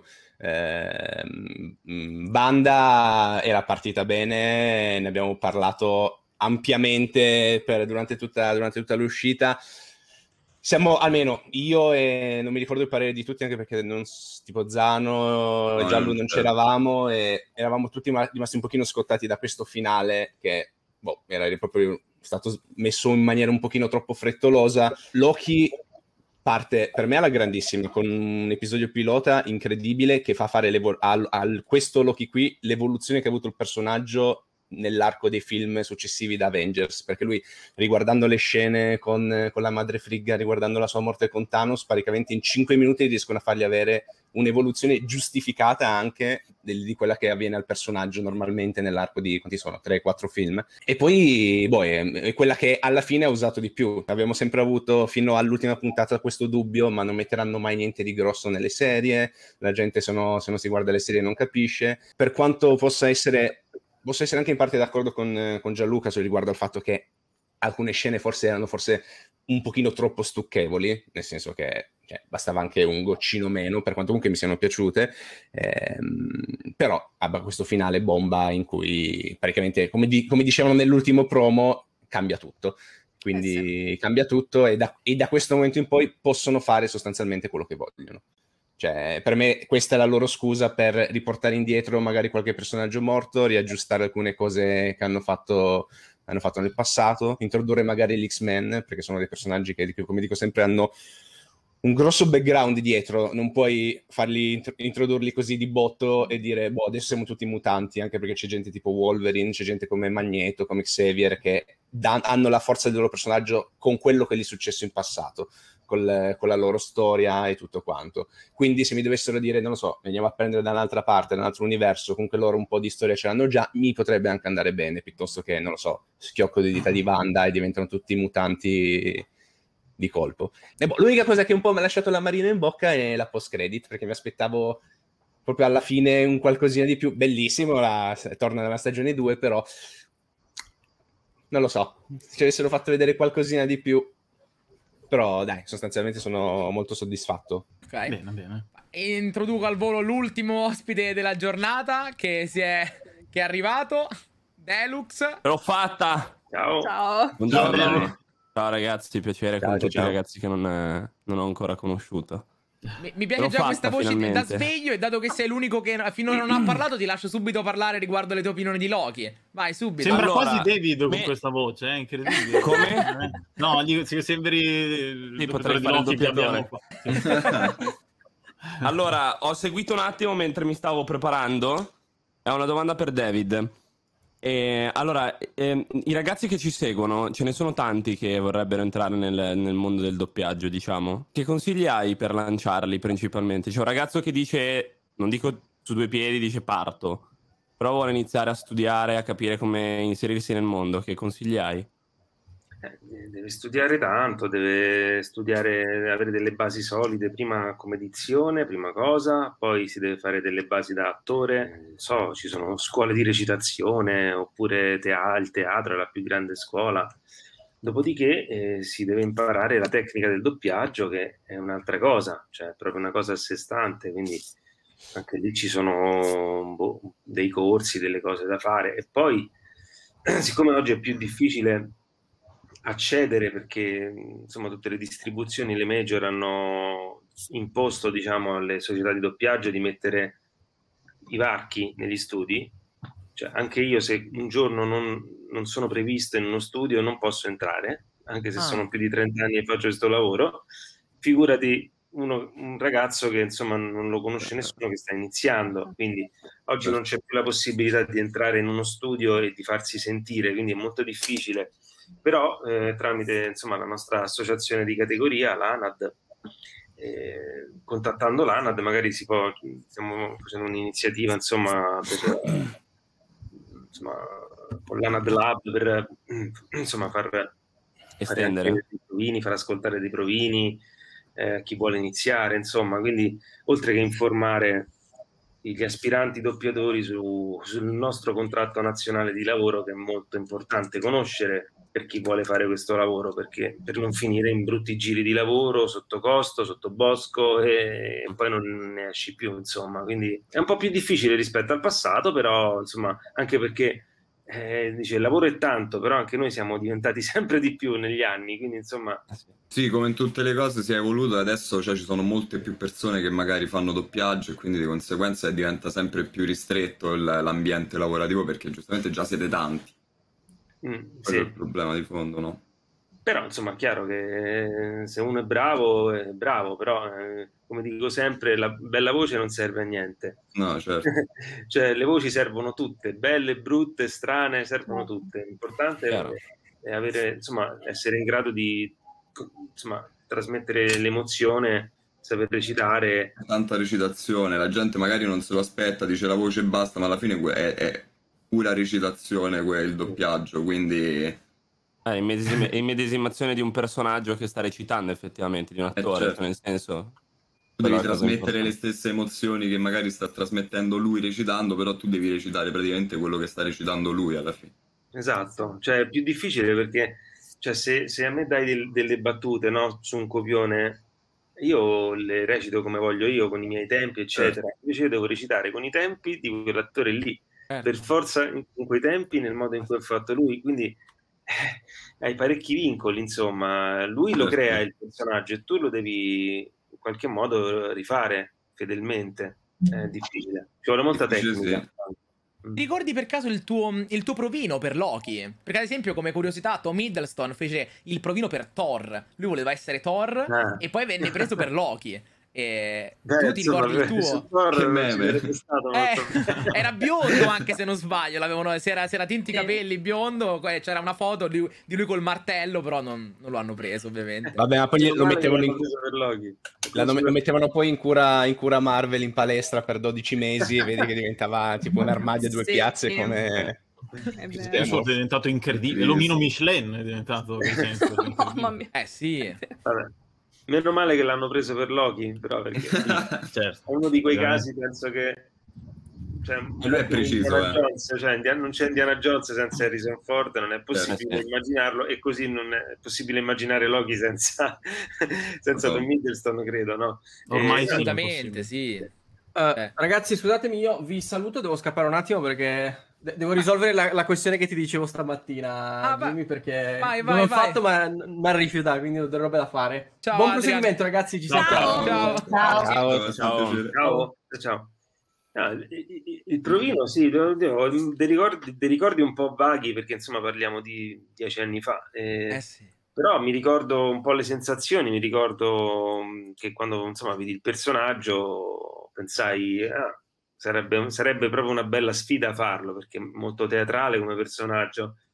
Speriamo bene, perché insomma l'attore mi sembra molto bravo e Hai visto lungo?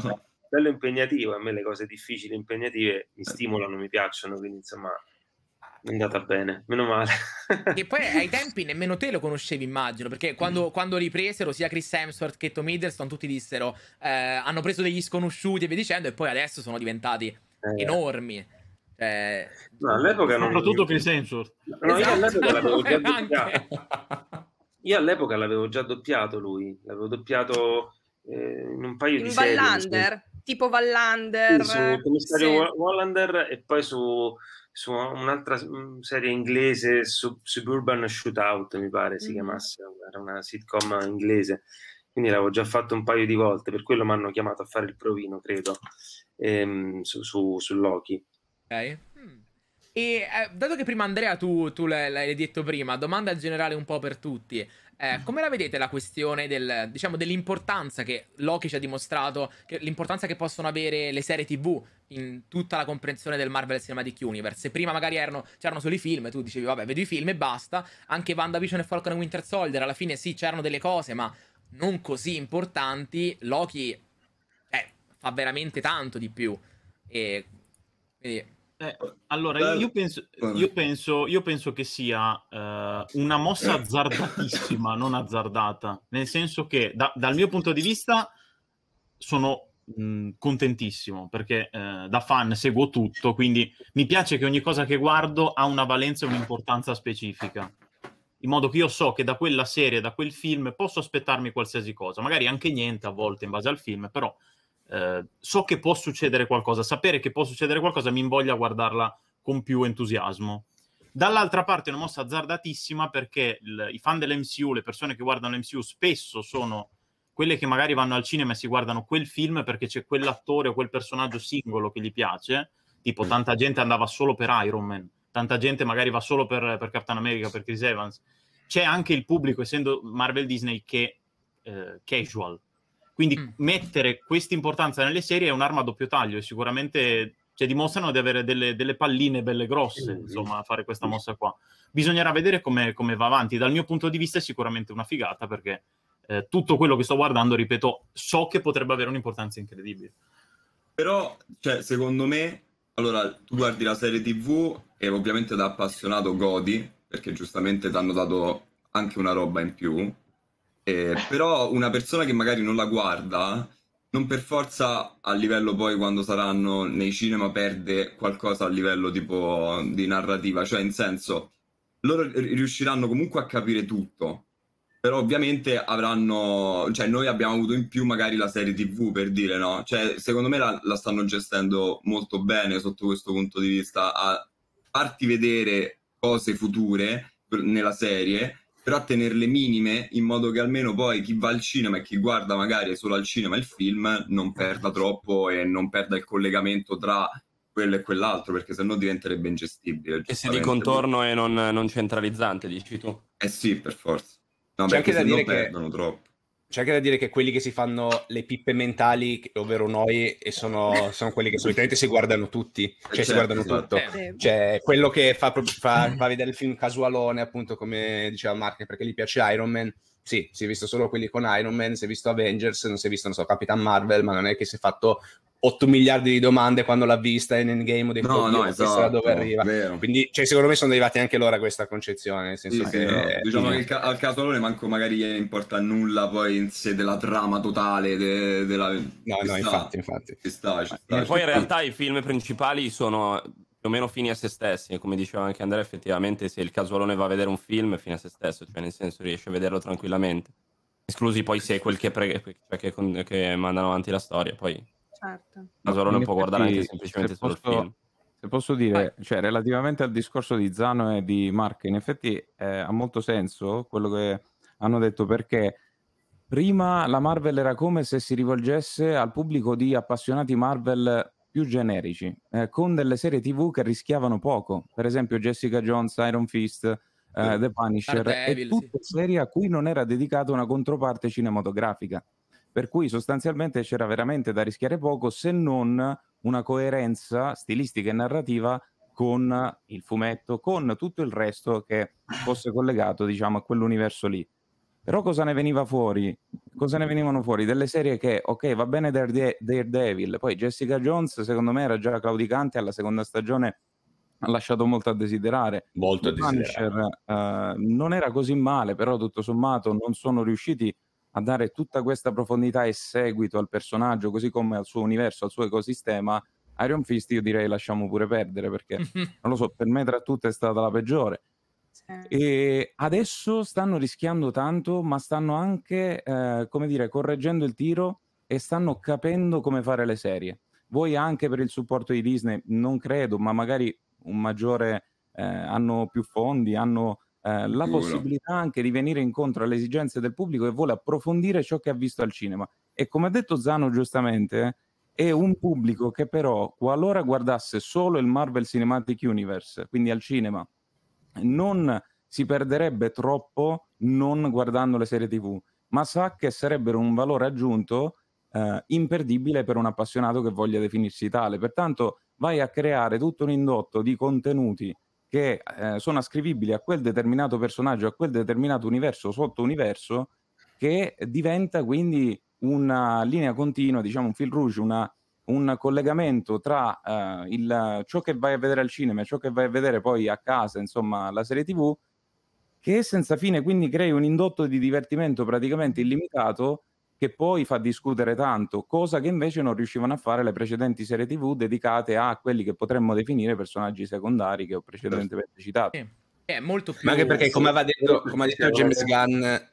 James Gunn settimana scorsa, che uno gli aveva fatto una domanda, lì il problema era anche che non c'era un dialogo tra chi sviluppava le serie TV, che potevano essere quelle di Netflix o quelle su ABC, rispetto a chi faceva il Marvel Cinematic Universe. Cioè gli avevano detto, guarda, hai questa guida, prendi questa strada, fai sostanzialmente quello che vuoi limitatamente, cioè non tirare in mezzo altra gente dai film, eccetera, però non c'era mai stato un dialogo. Infatti, a regola, in base a me, ripeto sempre quello che ha detto James Gunn, tutta quella parte lì adesso è stata tagliata fuori. Loro nel canone sostanzialmente ci sono solo quelle di Disney Plus, perché appunto sono sviluppate in collaborazione con col Marvel Cinematic Universe a livello cinematografico. E si nota, questo lo riesce a fare quando c'è una visione d'insieme, riesce a fare una cosa fatta così bene come l'MCU, quando c'è una visione d'insieme, quando riesce a mettere tutte le caselle al proprio posto e a valorizzare ogni singola casella.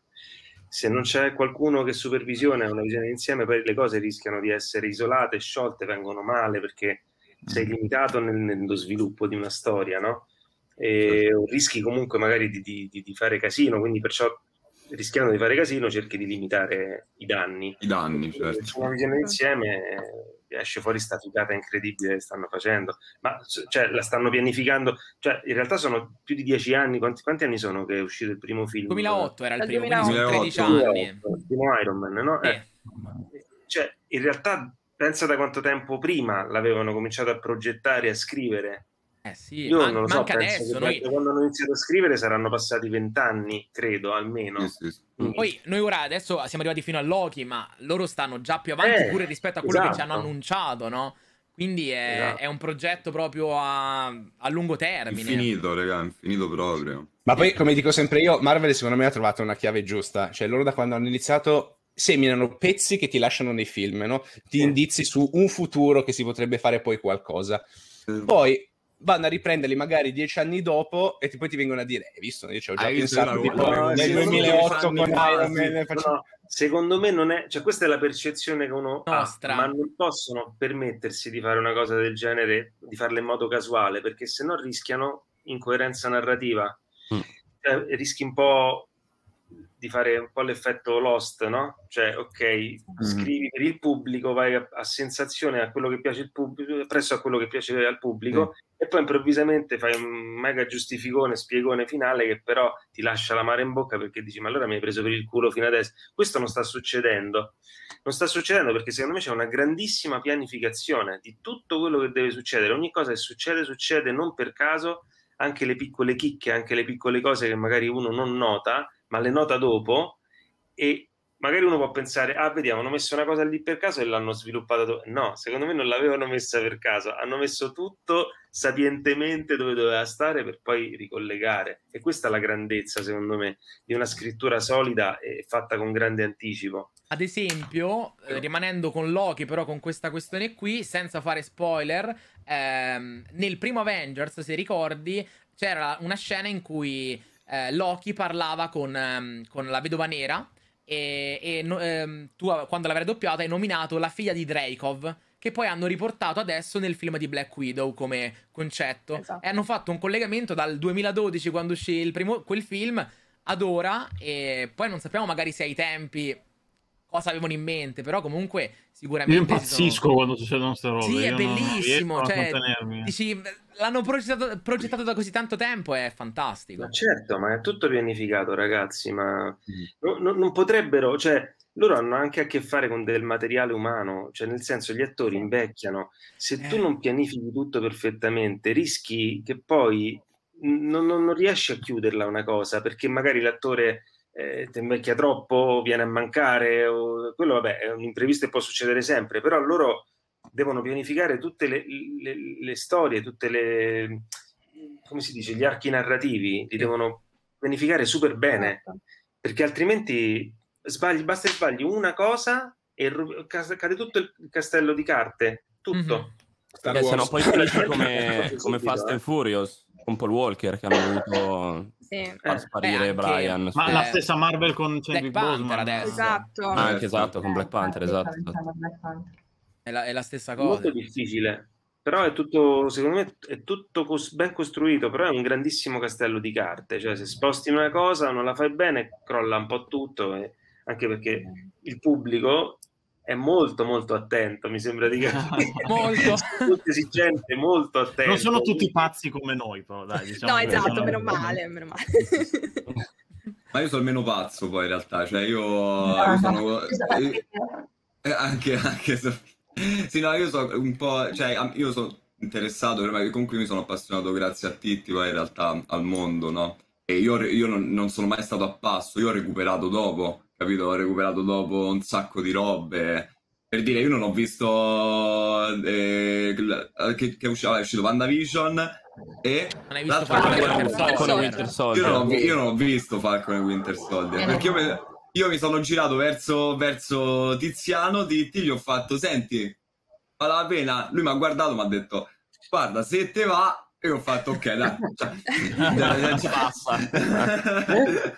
Beh, più che altro perché la differenza è proprio che sia WandaVision, magari WandaVision un po' più di Falcon e Winter Soldier, però entrambe, come dire, sono un po', forse Giulia tu l'avevi detto, un po' quasi autoconclusive, no? E ti raccontano un qualcosa che però puoi anche immaginare solo con i film, rimanendo col discorso che chi va a vedere il film può comprendere tutto, perché tu alla fine di Endgame, per dire, vedi Steve Rogers che dà lo scudo a Falcon, in Falcon e Winter Soldier succede quello, quindi se tu te lo ritrovi che diventa Capitan America, tu dici vabbè, lo sapevi. È uguale in banda lì, vai. Sono state anche pensate autoconclusive quelle due serie lì. Invece tipo Loki sapevano già, cioè si vociferava già prima di una seconda stagione, proprio perché dicevano è un personaggio che sta facendo delle cose fuori dal tempo, da tutto quello che sta succedendo, quindi puoi fare quello che ti pare. Invece WandaVision e Falcon hanno già detto proprio che servivano per darti quello e basta. Quindi se uno, certo, poi uno se va a vedere nel prossimo film dove c'è Captain America, penso capisca abbastanza easy quello che è successo, quello sicuramente. Con Kang il mio dubbio c'è un po' di più, perché è sicuramente qualcosa di enorme. Poi magari appunto lui ha detto che ci saranno altre sue varianti più cattive, quindi probabilmente ci sarà un altro Kang che spiegherà meglio la situazione e farà capire anche a chi non ha guardato la serie cosa è successo. Quindi sì, poi alla fine probabilmente capiranno tutti lo stesso, effettivamente. Secondo me si vedranno nei film determinate situazioni che sono state spiegate dalle serie, e se volete approfondire andatevi a vedere le serie. Quindi questo, cioè vedremo Wanda che ha scoperto di essere la Scarlet Witch nel film, e diremo ok, e allora andate a vedere WandaVision. Quindi sì, cioè sono utili a posteriori, a priori sono utili, ma non sono fondamentali, a parte quello che è successo nell'ultimo episodio di Loki, chiaramente. Esatto, che cioè sotto quell'aspetto spero che facciano un minimo di spiegazione per chi andrà a vedere il film, una sorta di recap, quasi nei precedenti episodi del Marvel Cinematic Universe è successo questo. Cioè, ma secondo me lo risolvono semplicemente, richiamano David e gli fanno dire o in Spider-Man o in Doctor Strange, guarda, si sono aperti i multiversi, è successo sto casotto. Tanto la cosa figa, cioè la cosa figa, Loki a qualcuno mi aspetto che vada a spiegare la situazione, dato che è l'unico praticamente che sa, quindi il fatto che lui compaia in Doctor Strange va anche per dirgli guarda, è successo questo in 5 minuti in qualche maniera, ci sarà. Andrea, comunque se poi non l'importante è che lavora non lo mai dica più David è Wanda. colpa no. No, Andrea, l'importante è che Loki non lo vada a dire a Wanda, perché altrimenti è mansplaining, quindi non si può fare. Sapete che dopo Doctor Strange in WandaVision che è stato tagliato un se può fare, mi spiace. Ammesso che Doctor Strange già non sappia tutto. Sì, no, voglio sperare tagliare tutti i possibili futuri per cercare di battere Thanos, magari ha già le conseguenze. Chi lo sa. Infatti è da capire anche quale sia magari il livello di superiorità cioè di conoscenza tra quello che sa la TVA e poi alla fine Kang, o anche Doctor Strange, quanto lui sapeva di tutto quel che abbiamo visto fino adesso, o come se ne rende conto. Cioè, arriva qualcuno che gli dice ehi, appunto come dicevate, è successa X cosa, che facciamo per risolverla? È particolare. Vedi, si comincia così, poi ti ritrovi anche tu nel club delle pippe mentali, te lo dico, ti ho detto prima. È un attimo. E già la prima teoria è stata sdoganata. Esattamente. Te, Davide, l'hai viste entrambe, anche le altre serie, WandaVision e Falcon Winter Soldier? No, ancora non le ho viste. Ok. No. Non sono stati fatti spoiler. Comunque, ok, va bene. No, vabbè, io come mestiere mi spoilerò tutto. E anche male, perché neanche a dire che vedo tutta una cosa per intero, io vedo soltanto dei pezzetti, quindi ancora fanno come fanno con Mark Ruffalo per evitare gli spoiler. Cose del genere. Ti danno solo i pezzettini, ti danno delle cose finte, così dicono, lo sapete che succede questo magari ti fanno doppiare tipo una cosa non vera, così non sai se effettivamente quello, così non puoi dire nulla. Che infatti o anche Tom Holland. Vai. Anche Tom Holland. Ma David, scusa, te l'hanno fatta doppiare in ordine? Episodio 1, episodio 2, episodio 3? O questo è un ordine, ok? Per la release settimanale. E ad esempio riguardo questa cosa qua dello spoilerarsi lavorativamente, è la stessa cosa di cui parlavamo prima, ossia ad esempio, cioè nel finale di Loki si vede il personaggio di colui che rimane, che però teoricamente si dovrebbe chiamare Kang, apparirà in Ant-Man 3 e via dicendo. E noi è un qualcosa che magari molte persone possono sapere perché seguono il backstage Marvel e quindi sanno che hanno preso l'attore per quell'X personaggio. Quindi io ad esempio, come anche molti qua, quando l'abbiamo visto abbiamo detto ok, è quel personaggio. Invece altri dicono e chi è? Vabbè, continuano lì, ascoltano quello che gli raccontano. Quindi è... Io quando ho visto ho fatto ma chi è questo? Ma io vi invidio un sacco. Anch'io. Cioè, perché io sapendo queste cose mi sono rovinato un pochino. Certo. Quindi io vi invidio un sacco. Immagino pure per te, Davide, ancora di più. Cioè, noi sapevamo il volto dell'attore è quello e corrisponde a quel personaggio. Tu proprio sai, magari non tutti i dialoghi, però perlomeno i tuoi, capisci un po' cosa stai facendo, magari. Più o meno, perché a volte non è neanche molto chiaro, cioè a me che lo faccio, insomma, perché cioè, a livello di storia per me non è sempre fondamentale sapere tutto quello, cioè io mi occupo del mio personaggio, no? Quindi per me non è fondamentale sapere tutto quello che poi succede oltre a quello che capita al mio personaggio, ok? Quindi nel momento stesso in cui leggo le battute, io le leggo con quello spirito lì, cioè mi interesso del mio personaggio, quindi il resto non mi dicono niente, e non è importante per me saperlo, quindi così, insomma. È lavoro. È il lavoro, cioè sì, io lo affronto da un punto di vista un po' diverso, insomma. Certo, normale, ma c'ha senso. Come ultima domanda... Domanda random. Vai. Ma l'urlo quando stacca la mano al presidente Loki è tuo o hanno lasciato quello di Tom Hiddleston? Quando stacca la mano? Quando c'è l'alligatore che gli morde l'alligatore la mano. che stacca la mano a President Loki. Quando fanno il penultimo casino... episodio di Loki.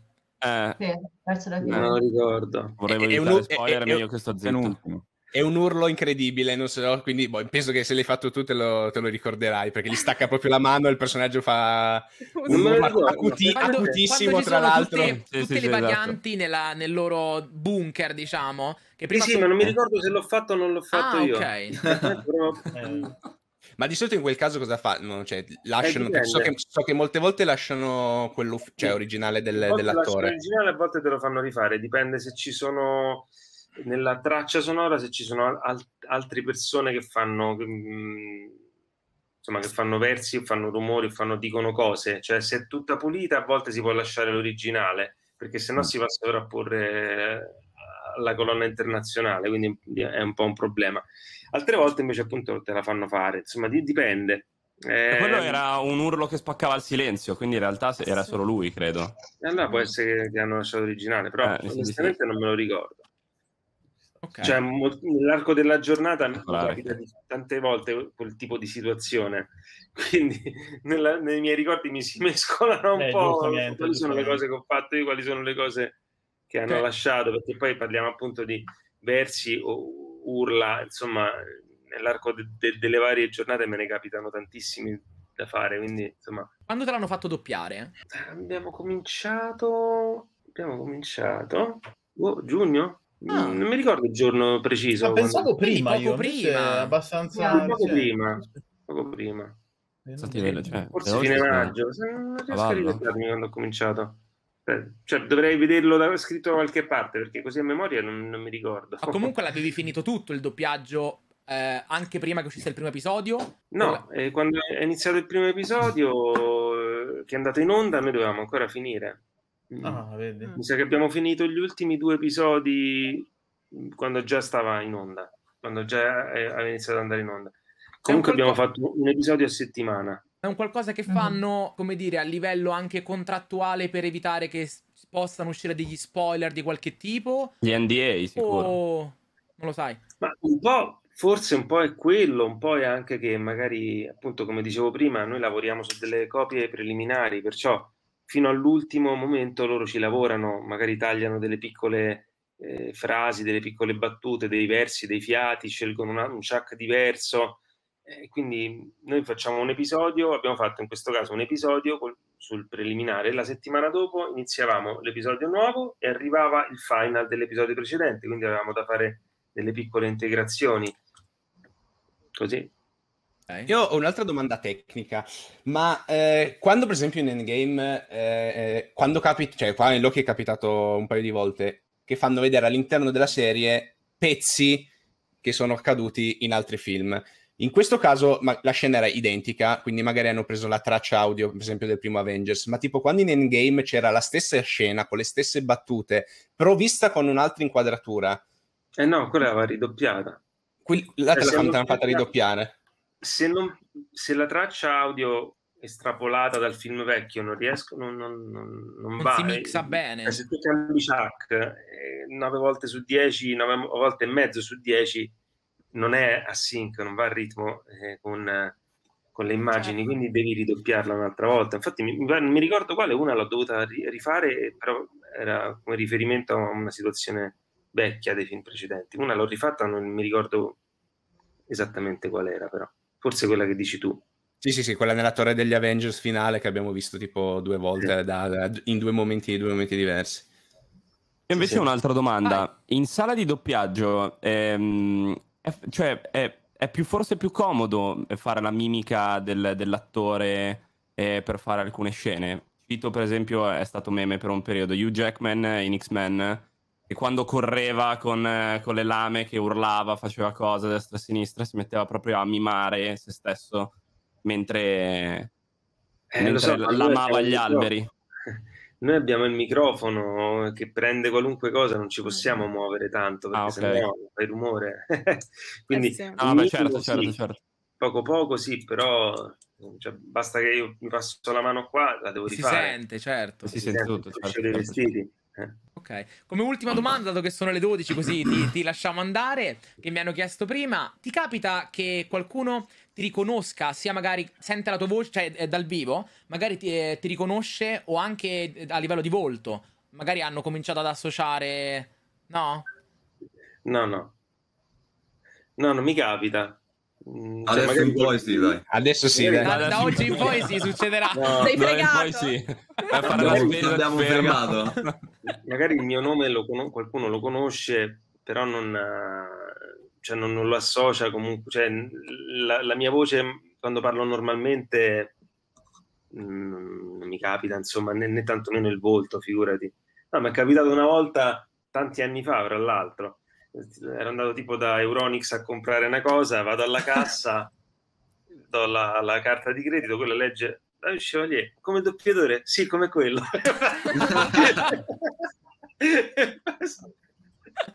L'unica volta che mi è capitato. Beh, basta non dire gloriosi propositi in pubblico adesso, esatto. quando sei tipo alla Media Award. Parole da non dire. Diffuso.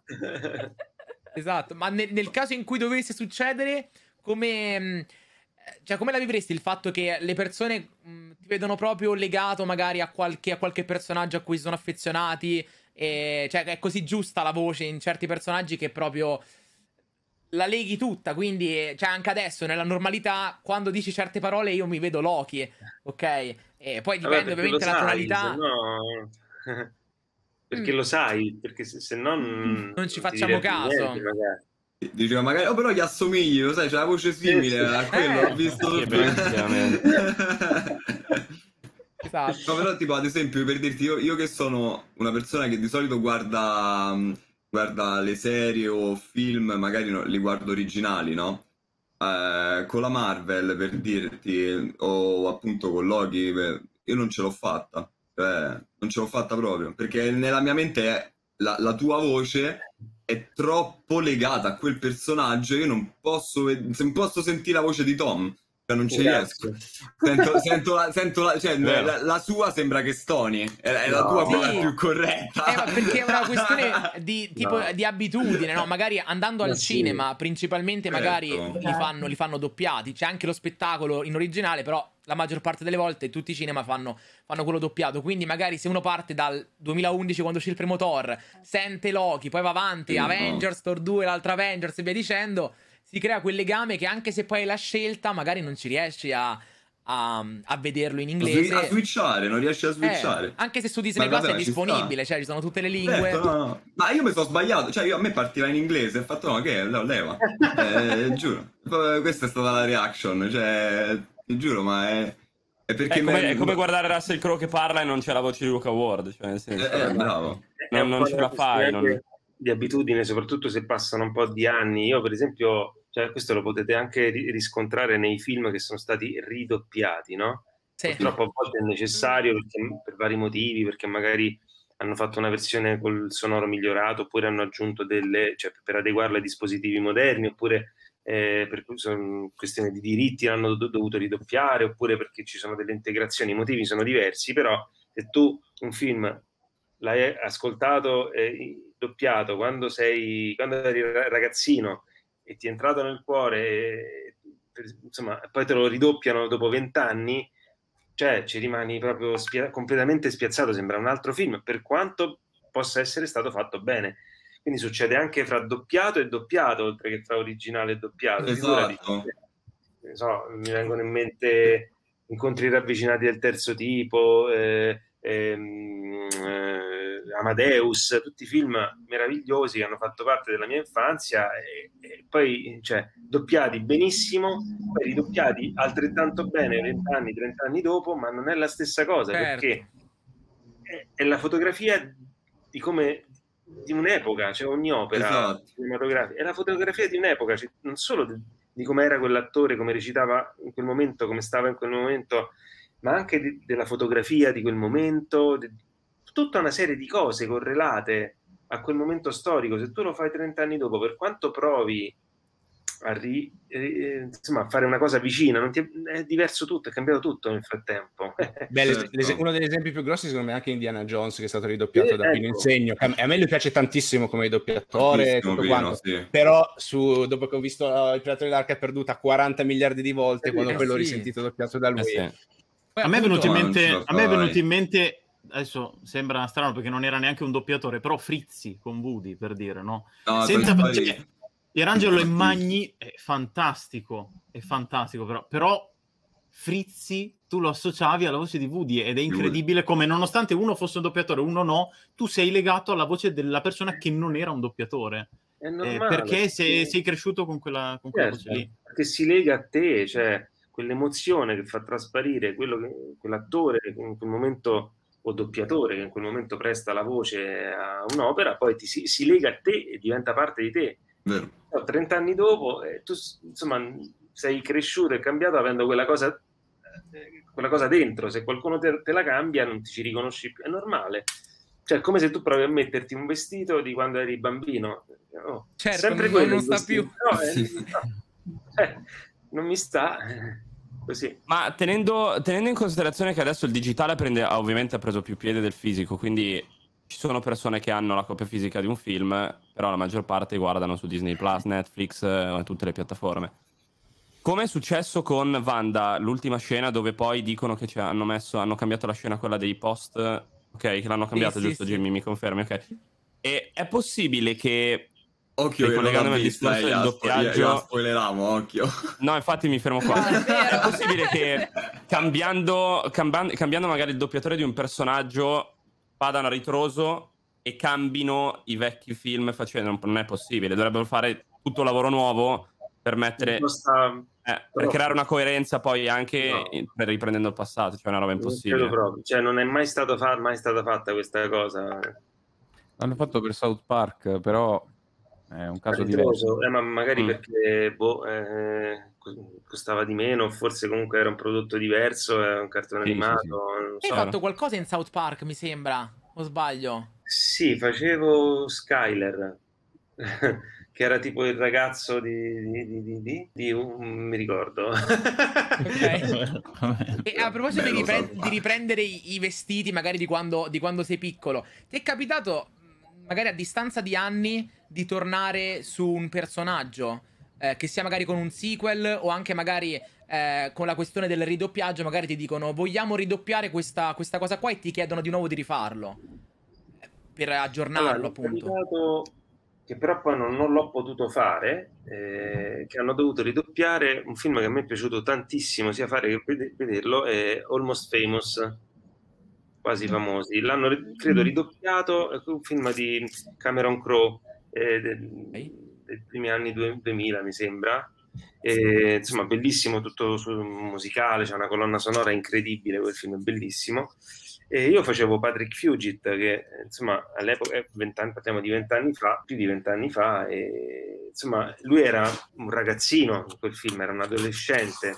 Io all'epoca avevo la voce molto più leggera di oggi, insomma. Okay. Poi diversi anni dopo, forse una decina di anni dopo, l'hanno dovuto ridoppiare, credo per la versione DVD. Non vi so dire bene. Mi hanno chiamato per vedere se lo potevo rifare. No, la voce mi era cambiata troppo, sarebbe stato un po' troppo forzata come cosa, e l'hanno fatto doppiare un mio collega.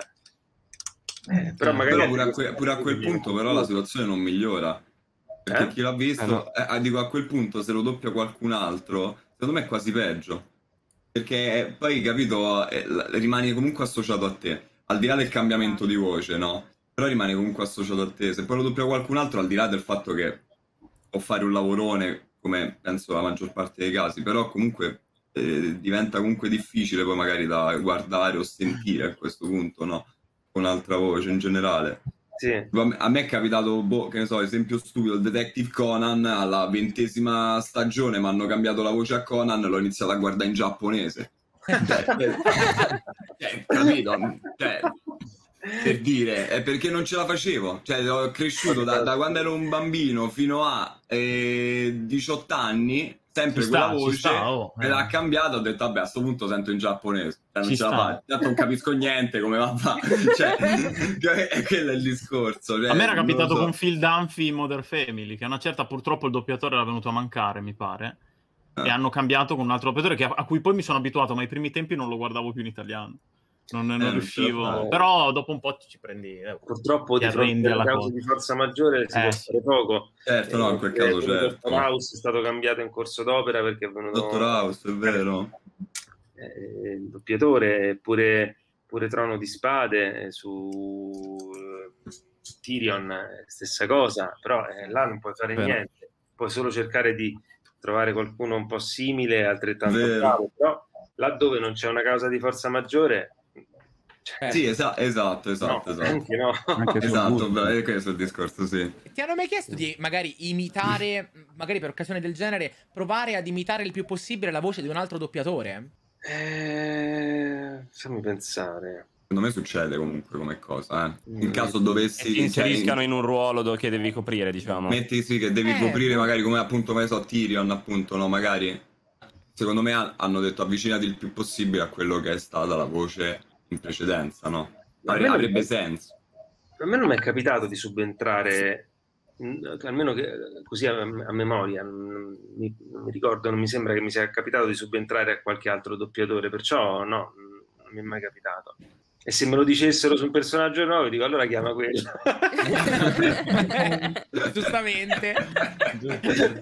Giustamente. Come ultimissima cosa, dato che me la stanno chiedendo, ti è mai capitato di, magari, tu hai iniziato a doppiare grazie a tuo padre comunque, no? Ma sì, cioè, diciamo che, sai, perché mio padre pure lo fa pure lui da tempo immemore, insomma, quindi i figli dei doppiatori sono sempre i primi a cui si pensa per far doppiare i bambini, no? Perché a chi li fai fare? Cioè, è più facile reperirli, perché a me mi era già capitato che mio papà mi portasse con lui in sala qualche volta, e quindi avevo già capito un po' di cosa si trattava. Quindi sì, ho cominciato così perché c'era insomma, una collega di mio padre, Rita Savagnone, che stava dirigendo un film, insomma, gli serviva un bambino, diceva, chi lo faccio fare questo qua? E mio papà diceva, prova David, no, ti va di farlo? Vuoi provare? Per me era un po' un gioco, vabbè, proviamo, vediamo un po'. Poi ero timidissimo, quindi insomma ho fatto un po' di fatica all'inizio, però... è normale. Ma sei romano? Sì, sei romano. Certo. Certo.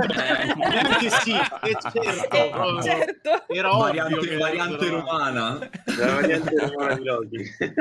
Tuo padre, che tra l'altro è Tom Cruise, ricordiamolo, perché è il doppiatore di Tom Cruise ufficiale quasi, dai, si può dire, sì. Ormai tutti gli lo fa.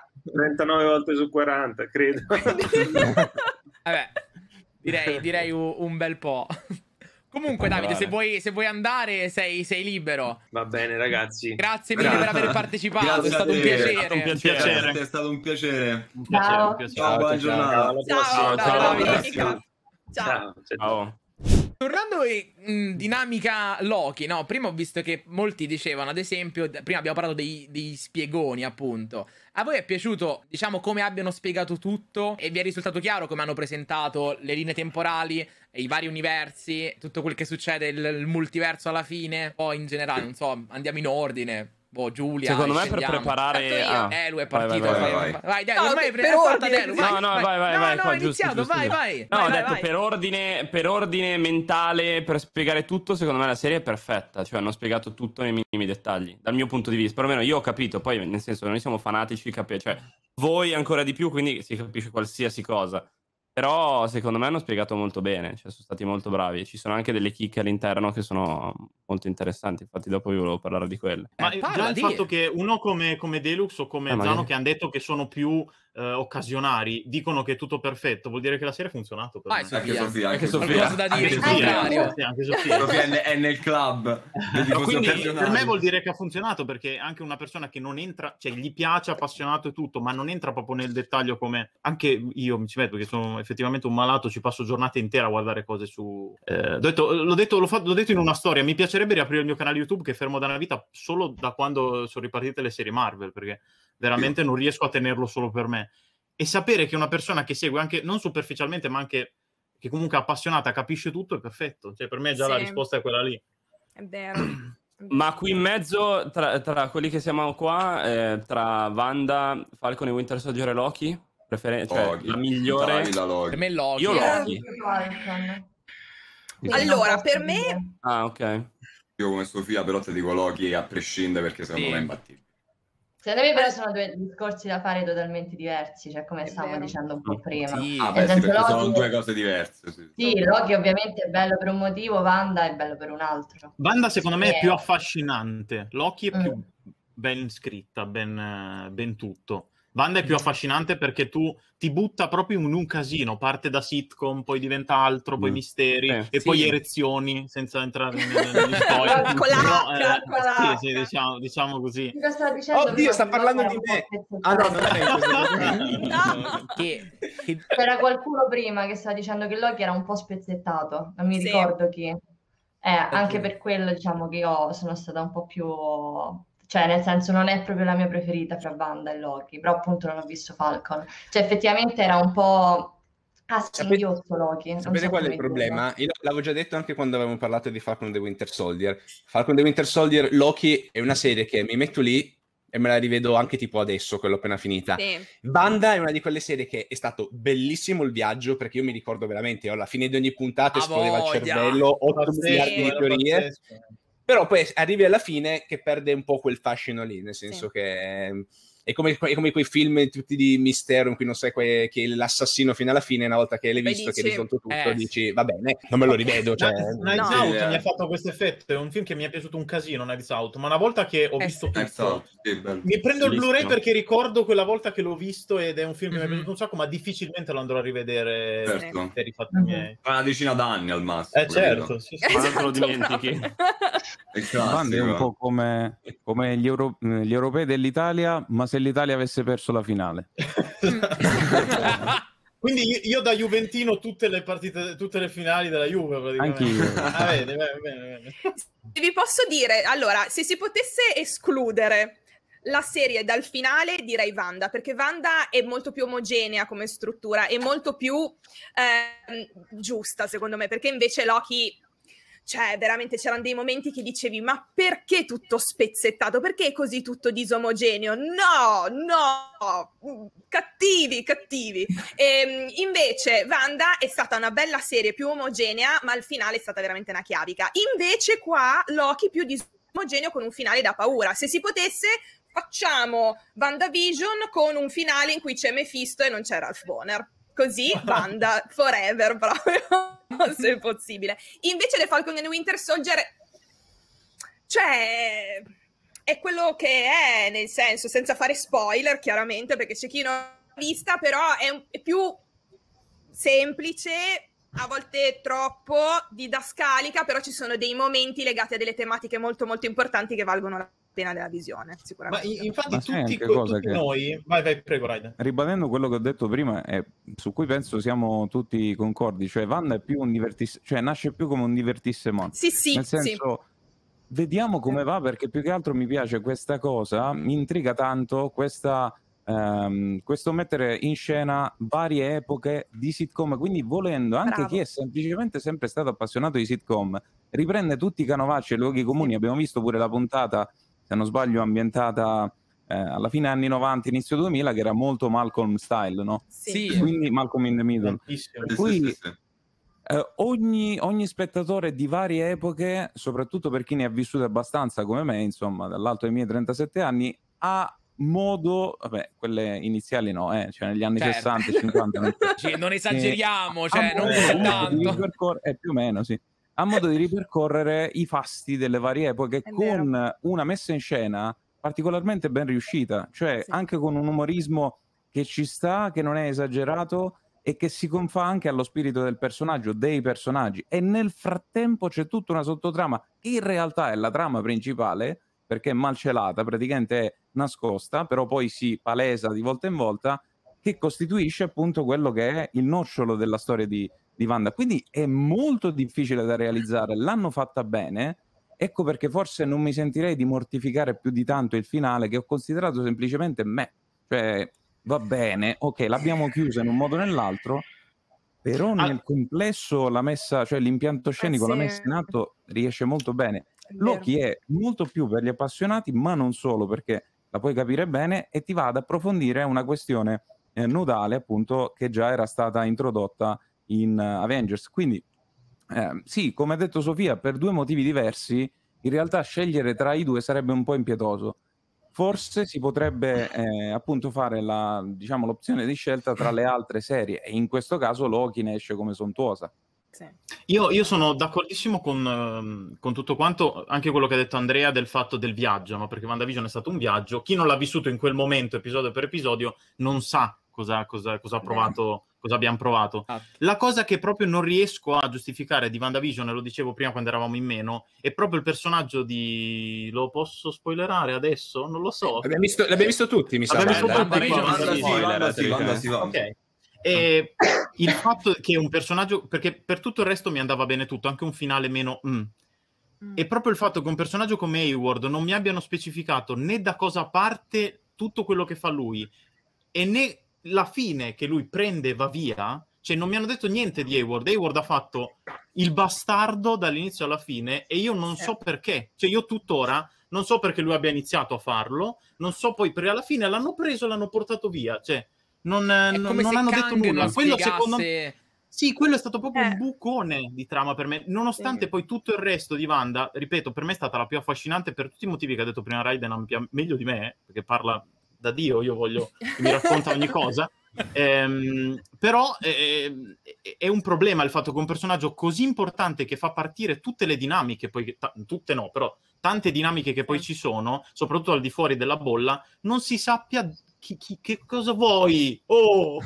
Perché io rotto le balle tutta la serie? No, guarda che Hayward, l'ultima puntata, non dice una parola. Cioè lui arriva in macchina, scende, spara, lo arrestano, non dice niente. Niente. A proposito di viaggio e questa cosa qua, qualcuno lo sa, qualcun altro no. Le avete viste tutte in blocco o settimana per settimana? Perché secondo me, ad esempio, soprattutto per WandaVision, io Wanda l'ho visto tutto in blocco. Esatto, tu Wanda tutto in blocco, perché comunque c'è una differenza secondo me proprio nel come viene vissuta la serie tra settimana in settimana e poi ne parli con, o appunto in stream, video, cose varie. Ma a parte amici, io me ne sono accorto, cioè me ne sono accorto ovviamente che ogni puntata che finiva andando avanti, cioè capisco proprio, capito, cosa può aver provato una persona che la vedeva settimana per settimana. E tu invece la cliccavi, vediamo il prossimo. Io stavo là, con l'occhio rosicato, perché io sono fan del mi dai tutto, me lo sparo subito, per magari mancanza di tempo, vuoi o non vuoi, comunque io preferisco avere tutto subito, che so che se ho quel giorno libero me lo vedo tutto e basta. E quindi io sono più fan del blocco totale, anche se magari un po', come te posso dire, uccide, come io ho avuto una discussione poi con Titti in realtà riguardo a questo, dice meglio tutto un blocco, è meglio una settimana. Ti guardi la famosa discussione dove dici quando si picchia almeno un'ora e mezza in stream su questa cosa a discutere. No, perché dicevo, se vuoi dici lo vuoi vedere una settimana, ok, allora adesso ce l'hai tutto in blocco, o vedi una settimana comunque, però sai che ce l'hai lì, ce la faresti? No. Te lo guardi, certo, te lo vedi tutto di fila. Però a me la cosa che piace tantissimo è proprio il mettersi là e parlare con le altre persone che lo stanno vedendo, capito? Ma a parte che a livello di chi crea le serie gli fa un marketing gratis senza senso rispetto a Netflix che magari, cioè chi ne parla appunto è un marketing gratuito gigante, perché invece che ne so ti esce che ne so, esce Stranger Things 4 di Netflix. Sì, se ne parla, però sparisce subito. Magari sono 10 episodi, ne potresti parlare per 2 mesi e mezzo. Cosa? Quella è colpa loro, no? Non è colpa del me la possono mettere pure una al mese, l'hype non sale. Però comunque qualsiasi cosa esca, cioè uno ne parlerebbe sicuramente di più rispetto a quant'è. Certo. Perché poi magari c'è chi, come ad esempio adesso chi tra di voi non ha visto Falcon e Winter Soldier, fai tutto in blocco la serie. Là è la stessa cosa, magari io ho visto 3 episodi, tu ne hai visti 4, te 5, e decidi che parliamo e niente, non ne parliamo, e quindi sparisce tutto. Ma era un po', io lo dico, è come quando, l'avevo detto qualche altra volta mi pare, per me dà lo stesso effetto di come quando da piccolini, io internet l'ho avuto tardissimo, guardavamo la puntata di Dragon Ball o che ne so, di Holly e Benji, quello che si guardava quando eravamo piccoli, e poi a scuola, in classe, diciamo, l'hai vista ieri la puntata, e se ne parlava puntata per puntata. Cioè io mi ricordo la prima volta che abbiamo visto la saga di Freezer in classe, non avete cioè eravamo, ogni puntata stavamo cagando addosso, noi era bellissimo però parlarne, perché poi non ho letto il manga, io da piccolino mi sono appassionato ai manga più avanti, però era fantastico, a me dà proprio quell'impressione lì. Qualche anno fa sarei stato come Zano, io uguale, io ero così, dicevo dammi tutto e me lo guardo perché non c'ho balle di... Ma sarà il fatto che io forse non ne parlo con nessuno, quindi è per quello che mi scende, capito? Potrebbe essere quello, praticamente. Ci fai un colpo di telefono, perché magari è quello il discorso, no? Dici io non ne parlo con nessuno... me lo sparo tutto così da solo, dice vaffa, che chi se ne frega, no? Ma sai cos'è? Sapete cos'è? Che la fruizione e la fruibilità di queste opere, adesso si parla tanto di binge watching, cioè nel senso io guardo il più possibile tutto in una volta o comunque in 2 o 3 sere me la sono guardata, ed è molto bello, ma è tanta assuefacente perché poi crea quella sorta di come dire aspettativa disattesa, quando invece ce la propinano una volta a settimana, che in realtà quando eravamo piccoli, prima Mark ha detto quando ero piccolo io non avevo internet, quando ero piccolo io non esisteva internet, quindi più o meno in Italia almeno. Quindi il discorso è che eravamo abituati a quello, a quella fruizione, a quella fruibilità dell'opera, che creava un'attesa che però era necessaria perché non c'erano alternative. Adesso chiaramente nasce la lamentela e l'eventuale delusione del fatto di non avere tutto e subito, perché ci sono dei precedenti, come detto appunto Stranger Things, ma anche solo a pensare a tutte, praticamente la quasi totalità delle serie su Netflix. È proprio Netflix in sé. Esatto, sì, Netflix ha lanciato questo stile di... Netflix ormai divide in season, cioè magari ti dà la parte 1 e ti dà la parte 2. Esatto. Si viene a creare un modello di business, se vogliamo, perché poi è un modello di business, perché in questo modo Disney cosa fa? Essendo l'ultima arrivata, non delle aziende, ma in ambito streaming, giustamente deve creare fidelizzazione attraverso la forzatura. Cioè ti fa stare quanto più abbonato possibile, almeno per quel mese, perché tu non disdici l'abbonamento almeno per il periodo in cui va in onda, che poi spesso è a cavallo tra 2 mesi, quindi c'è anche questa furbata, quella determinata serie, quella determinata stagione di quella serie che tu vuoi guardare. Quindi poi può darsi che questo atteggiamento da parte del consumatore crei fidelizzazione per la serie, vabbè, rimango abbonato anche per tutto il resto.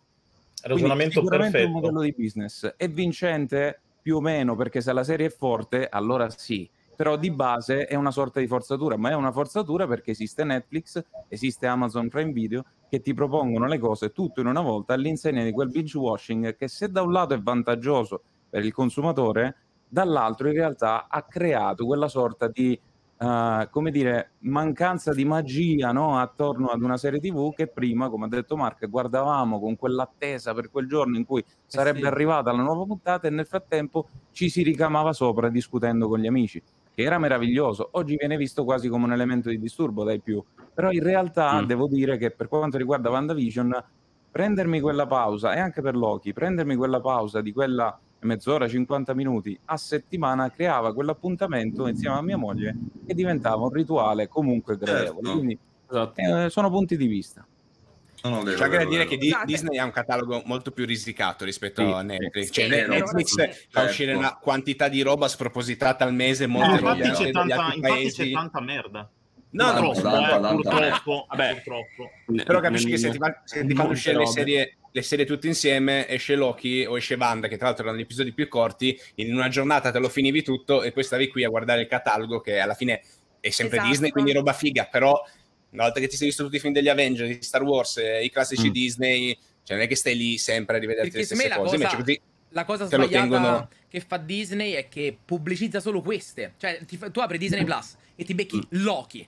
Ok, ti becchi cioè, la Star Wars, The Mandalorian. Invece Netflix ti pubblicizza sia Stranger Things che l'altra cosetta originale loro, ma che nessuno conosce, e magari la apri. È quella la cosa. A me è capitato varie volte un catalogo esteso su Netflix, hanno anche un algoritmo che in funzione di quello che tu guardi ti fa vedere che cosa Sì, esatto, è quello che gli manca. Il catalogo estesissimo è anche più facile per loro fare queste cose. Sì, certo. Vai. Tiziano, allora io vi devo salutare, ma prima devo provocare un attimo Andrea Bellusci, un attimo, perché voglio la sua reazione a questa cosa. Andrea, no! Andrea, cosa rispondi alle persone che dicono che il terzo episodio e anche il quinto di Loki sono filler? Non ho capito un cazzo. Non sei obbligato a rispondere. No. Ha risposto. No, allora, ti rispondo seriamente. Il terzo episodio sono d'accordo che sia il più debole di tutta la serie di Loki, però dopo aver visto il quarto assume secondo me più valore, perché il terzo serve sostanzialmente per far crescere anche di quel minimo rapporto tra Sylvie e Loki, che se ti davano in una scena in 5 minuti nel quarto episodio, io so già che molta gente diceva sì, ma questi in 2 minuti sono innamorati, fate casino, andate a cagare. No, ma conciso. Guardando dopo la fine della serie assume un altro peso il terzo episodio, sicuramente. Lì per lì anche a me non aveva fatto impazzire per niente, ma perché? Perché effettivamente se lo guardi lì dici carino, però non mi ha dato proprio niente. Poi dopo assume un'importanza, sono d'accordo che dopo assume un'importanza maggiore. No, ma che sia il più debole, sono d'accordo anch'io, nel senso che come anche prima di struttura, come ritmo, è quello che magari veramente ne soffre di più. Però tutto sommato ci sta, nel senso che ok, è vero che sono 6 puntate, ma non è che ogni puntata ti devono sganciare una bomba incredibile che devi uscire da lì dicendo oh mio Dio cosa ho appena visto. Più che altro ci stanno le puntate magari che puntano più sul far andare avanti la storia principale, quelle che in quel caso ti vanno a approfondire Loki, che ci fa vedere cose che non aveva mai fatto, oppure a presentare proprio Sylvie, che non era mai arrivata. Cioè, secondo me, necessarie. Secondo me il filler è più tipo, che ne so, la puntata di Dragon Ball che lui va a fare la patente. È una cosa che è una storia in più che però proprio non serve a niente. Se tu la levi, non perdi nulla. Invece, se tu levi... quello il filler. Quella è la definizione di filler. Se tu invece levi l'approfondimento su Loki con i suoi poteri nuovi che ti fa vedere, che sicuramente rivedremo, levi il capire chi è lei e la sua storia, poi dopo ti mancano dei pezzi, perché magari a Loki ci potresti anche essere affezionato, a lei non te ne frega un cazzo perché non l'hai conosciuta. È quella la cosa. Ma poi più che altro la questione è che le serie Disney Plus, almeno queste 3, sono serie TV secondo me un pochino anomale, nel senso che io ho visto una valanga di serie TV, da miniserie a serie che avevano tipo 25 puntate a stagione. Le serie TV Disney Plus hanno più una struttura effettivamente come se fosse un film che sono andati a tagliare. Cioè, su questo secondo me è abbastanza palese, cioè non è proprio il tipico stampo da serie TV. E quindi ci sta che ci sia una puntata di mezzo come in un film dove c'è quel momento un pochino più tranquillo e sì. Va bene, allora un pochino fiato. Ho avuto la mia reazione, ho sentito, ha mandato a cagare tutti, quindi sono contenta. Grazie a te, anzi. Ciao, è stato un piacere. E buon tutto. Piacere nostro. Ciao. Grazie. Ciao. Domandona. E tornando sulla questione spiegoni, che vabbè abbiamo fatto. Guarda che beve dalla sua tazza della TV. Della TV, esatto. Come sto guardando Jimmy. Cioè, hype generale per la questione appunto multiverso, il futuro di tutto. Che idee vi siete fatti? E anche su anche ad esempio, che questa cosa l'avevo lasciato prima in sospeso, la questione anche come funzionano le varianti secondo voi, che è stata molto dibattuta, e io e Andrea nello specifico ne abbiamo parlato insieme, però molti sono creati dei dubbi, ancora alcuni non capiscono come funzionano certe cose. Voi che idee vi siete fatti riguardo a tutto ciò? Io da adesso in poi ci credo, prima ci speravo. Nel senso, la speranza è diventata... ci credo adesso, nel senso che ha più senso, anzi, ha senso adesso il fatto che in un eventuale Spider-Man ci possano essere anche Garfield e Maguire, e potrebbero essere varianti, appunto, tutti varianti, cioè potrebbero essere tutti varianti. anche. Maguire, piango solo a sentire il nome ormai. Io vorrei capire perché la chat fino ad adesso chiedeva di Andrea e No Way Home. Che voleva parlare di Spider-Man. Ma sai qual è la cosa divertente? Che io devo andare via. Tipo, quindi... Oh no! No, anche perché mi sa che abbiamo bisogno anche di domani, cioè nel caso dovessimo parlare di questa cosa, penso. No, ma infatti io tra 10 minuti pure vado che devo mangiare. Non c'è problema, infatti ci siamo molto allungati quando c'era David sulla questione doppiaggio, abbiamo lasciato andare via il resto. Quindi dicevi, Mark? No, dicevo che adesso appunto ha senso tutto quanto. Capisco anche perché il trailer di Spider-Man non c'è ancora. Me lo aspetto. O forse chiedo troppo. Cioè, me lo aspetto nel giro anche, guarda, ti dirò anche di un mesetto. Cioè, ormai... Magari una settimana, qualcosa... che ne sai? Settimana prossima! Ah, addirittura. Io dicevo un mese, stavo più largo, però mi fido. Vi prego, non dite... Allora, considerate che io e Titti facciamo tipo le reaction insieme ai trailer, eccetera. L'ultima volta abbiamo aspettato 1 ora e mezza un trailer di Spider-Man che non è mai uscito. Quindi è vero, c'era quel giorno. Informazioni chiare, vi prego. Sto aspettando l'invito, Jimmy, per i trailer. Va bene. È stata una giornata farraginosa quella, sorvoliamo su quella giornata, facciamo finta di niente. Tizi, quando è che hai detto che non ci sei il 22? Giovedì a Milano. Cioè, mi vuoi dire che esce il 22? La faccio io la reaction, da solo la faccio.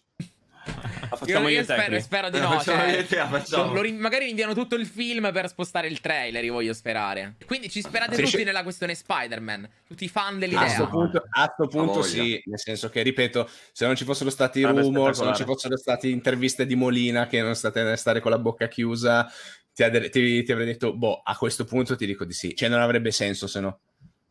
Io continuo a dire che l'intervista di Molina secondo me era programmata, cioè secondo me la Marvel, cioè mi sembra proprio da idioti dire quelle cose lì senza che ti hanno dato il permesso, perché ma voglio pensare che fosse programmata, diciamo così. Kevin Feige non appare così tanto felice quando ne parlano. Ogni volta gli chiedono incazzati, infatti. Le ultime domande che gli hanno chiesto, tipo, non mi ricordo che gli avevano detto, ma cosa pensi del futuro? Cosa succederà nel futuro? Lui fa, boh, chiedete a Molina. Cioè, proprio così, secco. Allora magari si sono incazzati, l'hanno ripreso. Però, mi sembra veramente una roba che era palese che non dovesse dire. Voi, non so, magari... Ho una domanda per te, Andrea, che mi hanno fatto nello specifico per te. Noi l'altro giorno abbiamo parlato di come funzionano le varianti, ok? Le singole varianti. Io ho detto che la mia visione, soprattutto dopo aver visto l'ultimo episodio, la mia visione di tutto è che ogni variante ha vissuto la propria vita in modo diverso l'uno dall'altro e possono fare quello che gli pare fino a che in quell'universo non succeda qualcosa che potrebbe portare al fatto di scoprire altri universi e quindi arrivare alla guerra del multiverso. Quindi nel momento in cui qualcuno si avvicina a quella scoperta devono falciare quella situazione lì. Però per il resto ogni variante vive la propria vita. Tu invece hai detto... Mentre io invece avevo detto che erano universi diversi obbligati da Kang in questa unica linea temporale. Esatto, a vivere la stessa linea temporale. Quindi mi hanno posto una domanda per te, ossia, nella questione Spider-Man, come fanno ad aver vissuto 3 vite diverse? Anche a livello di villain che hanno combattuto e via dicendo. Perché la loro vita l'hanno vissuta interamente dal momento in cui si sono aperti i multiversi. Prima non esistevano? Cioè, quelle versioni lì no. Cioè, io la risposta che mi sono dato sarà quella. Cioè, nel momento in cui alla fine della puntata si iniziano a creare evidentemente realtà alternative, da lì ci sarà storie che partono proprio dall'inizio, eccetera. Tanto essendo fuori dal tempo, loro possono andare a prenderseli nel momento in cui vogliono. Ha senso. Va bene. Soddisfatto? Chi è che l'ha scritto? Va bene. Ragazzi, io vi saluto. Anche io, ragazzi. Dai, vado adesso. Un salutino. Ci vediamo poi quando parliamo delle timeline alternative di Detective Conan. Certo. Cioè, Shinichi in contemporanea con Conan, cioè, sono cose da mettere a posto, bisogna fare chiarezza. Varianti. Sì, varianti Conan. Saluto tutti quanti. Ci vediamo. Ciao, grazie mille. Ciao, ragazzi. È stato un piacere. Ciao, un piacere. Ciao. Io anche, ragazzi, penso 10 minuti e vado. Va bene. Okay. Io invece vi devo lanciare una cosa che in realtà era mia, se la lanciavo prima, però fa niente. Ma forse ne avete già parlato, non lo so, mentre dormivo. E allora, gli episodi di Loki sono 6, no? Sì. Come le gemme. Ognuno ha un colore diverso ogni episodio. E ognuno ha un colore di prevalenza diverso. Sì. Ma questa roba qui è chiaramente voluta, ovviamente. È un easter egg dai, è una volutissimo, coincidenza cioè, enorme. Organizzato. No, infatti non può essere una coincidenza, esatto.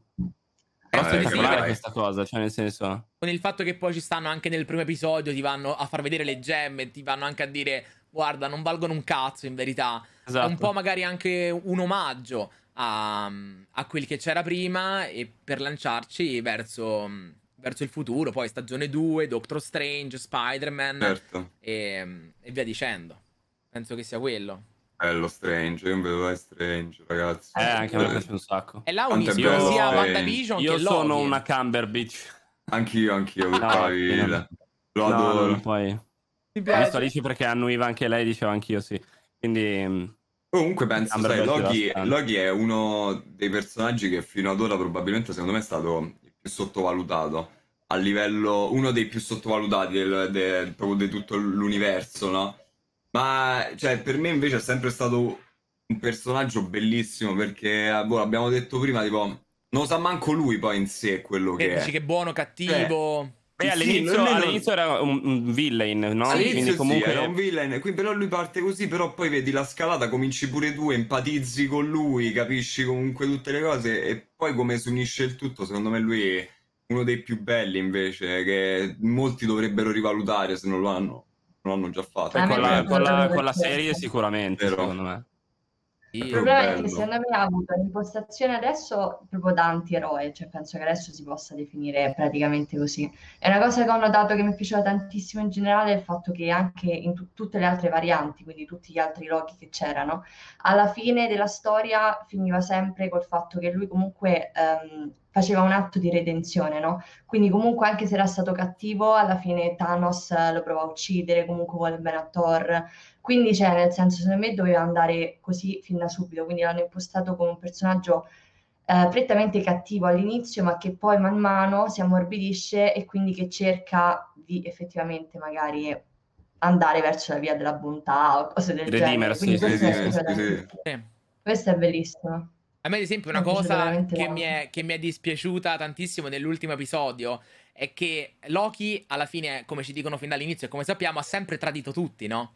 E nel bene o nel male, capito? Alla fine tradiva sempre tutti. Arriva finalmente ad essere in grado di fidarsi di qualcuno, ok? Per la prima volta veramente nella sua vita si fida di qualcuno e lui si trova dall'altra parte. Comunque viene tradito da se stesso. Lui viene tradito per la prima volta perché non è stato lui il traditore, ma è stato colui che viene... E quindi hanno ribaltato tutto, appunto, seguendo quella logica. Se prima era il cattivo, ora è andato un po' più dall'altra parte. Però anche questo lo dice quando parla con Sylvie, perché quando Kang fa il discorso a Sylvie e Loki, dice appunto che lui cioè lei non riesce a fidarsi e lui non riesce a ottenere la fiducia di lei.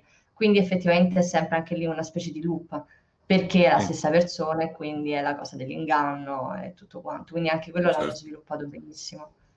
Sì, ma infatti è un personaggio che si fida per la prima volta sostanzialmente di se stesso. Esatto. Viene tradito da se stesso, quindi è lui sempre che se la canta e se la suona, se vogliamo, però in una maniera introspettiva ci fanno conoscere meglio il personaggio che a mio avviso non è mai stato un totale cattivo neanche nel Cinematic Universe, perché anche quando è stato diciamo il villain principale, no, in Avengers, nel primo Avengers, era comunque a tratti spesso buffo, no?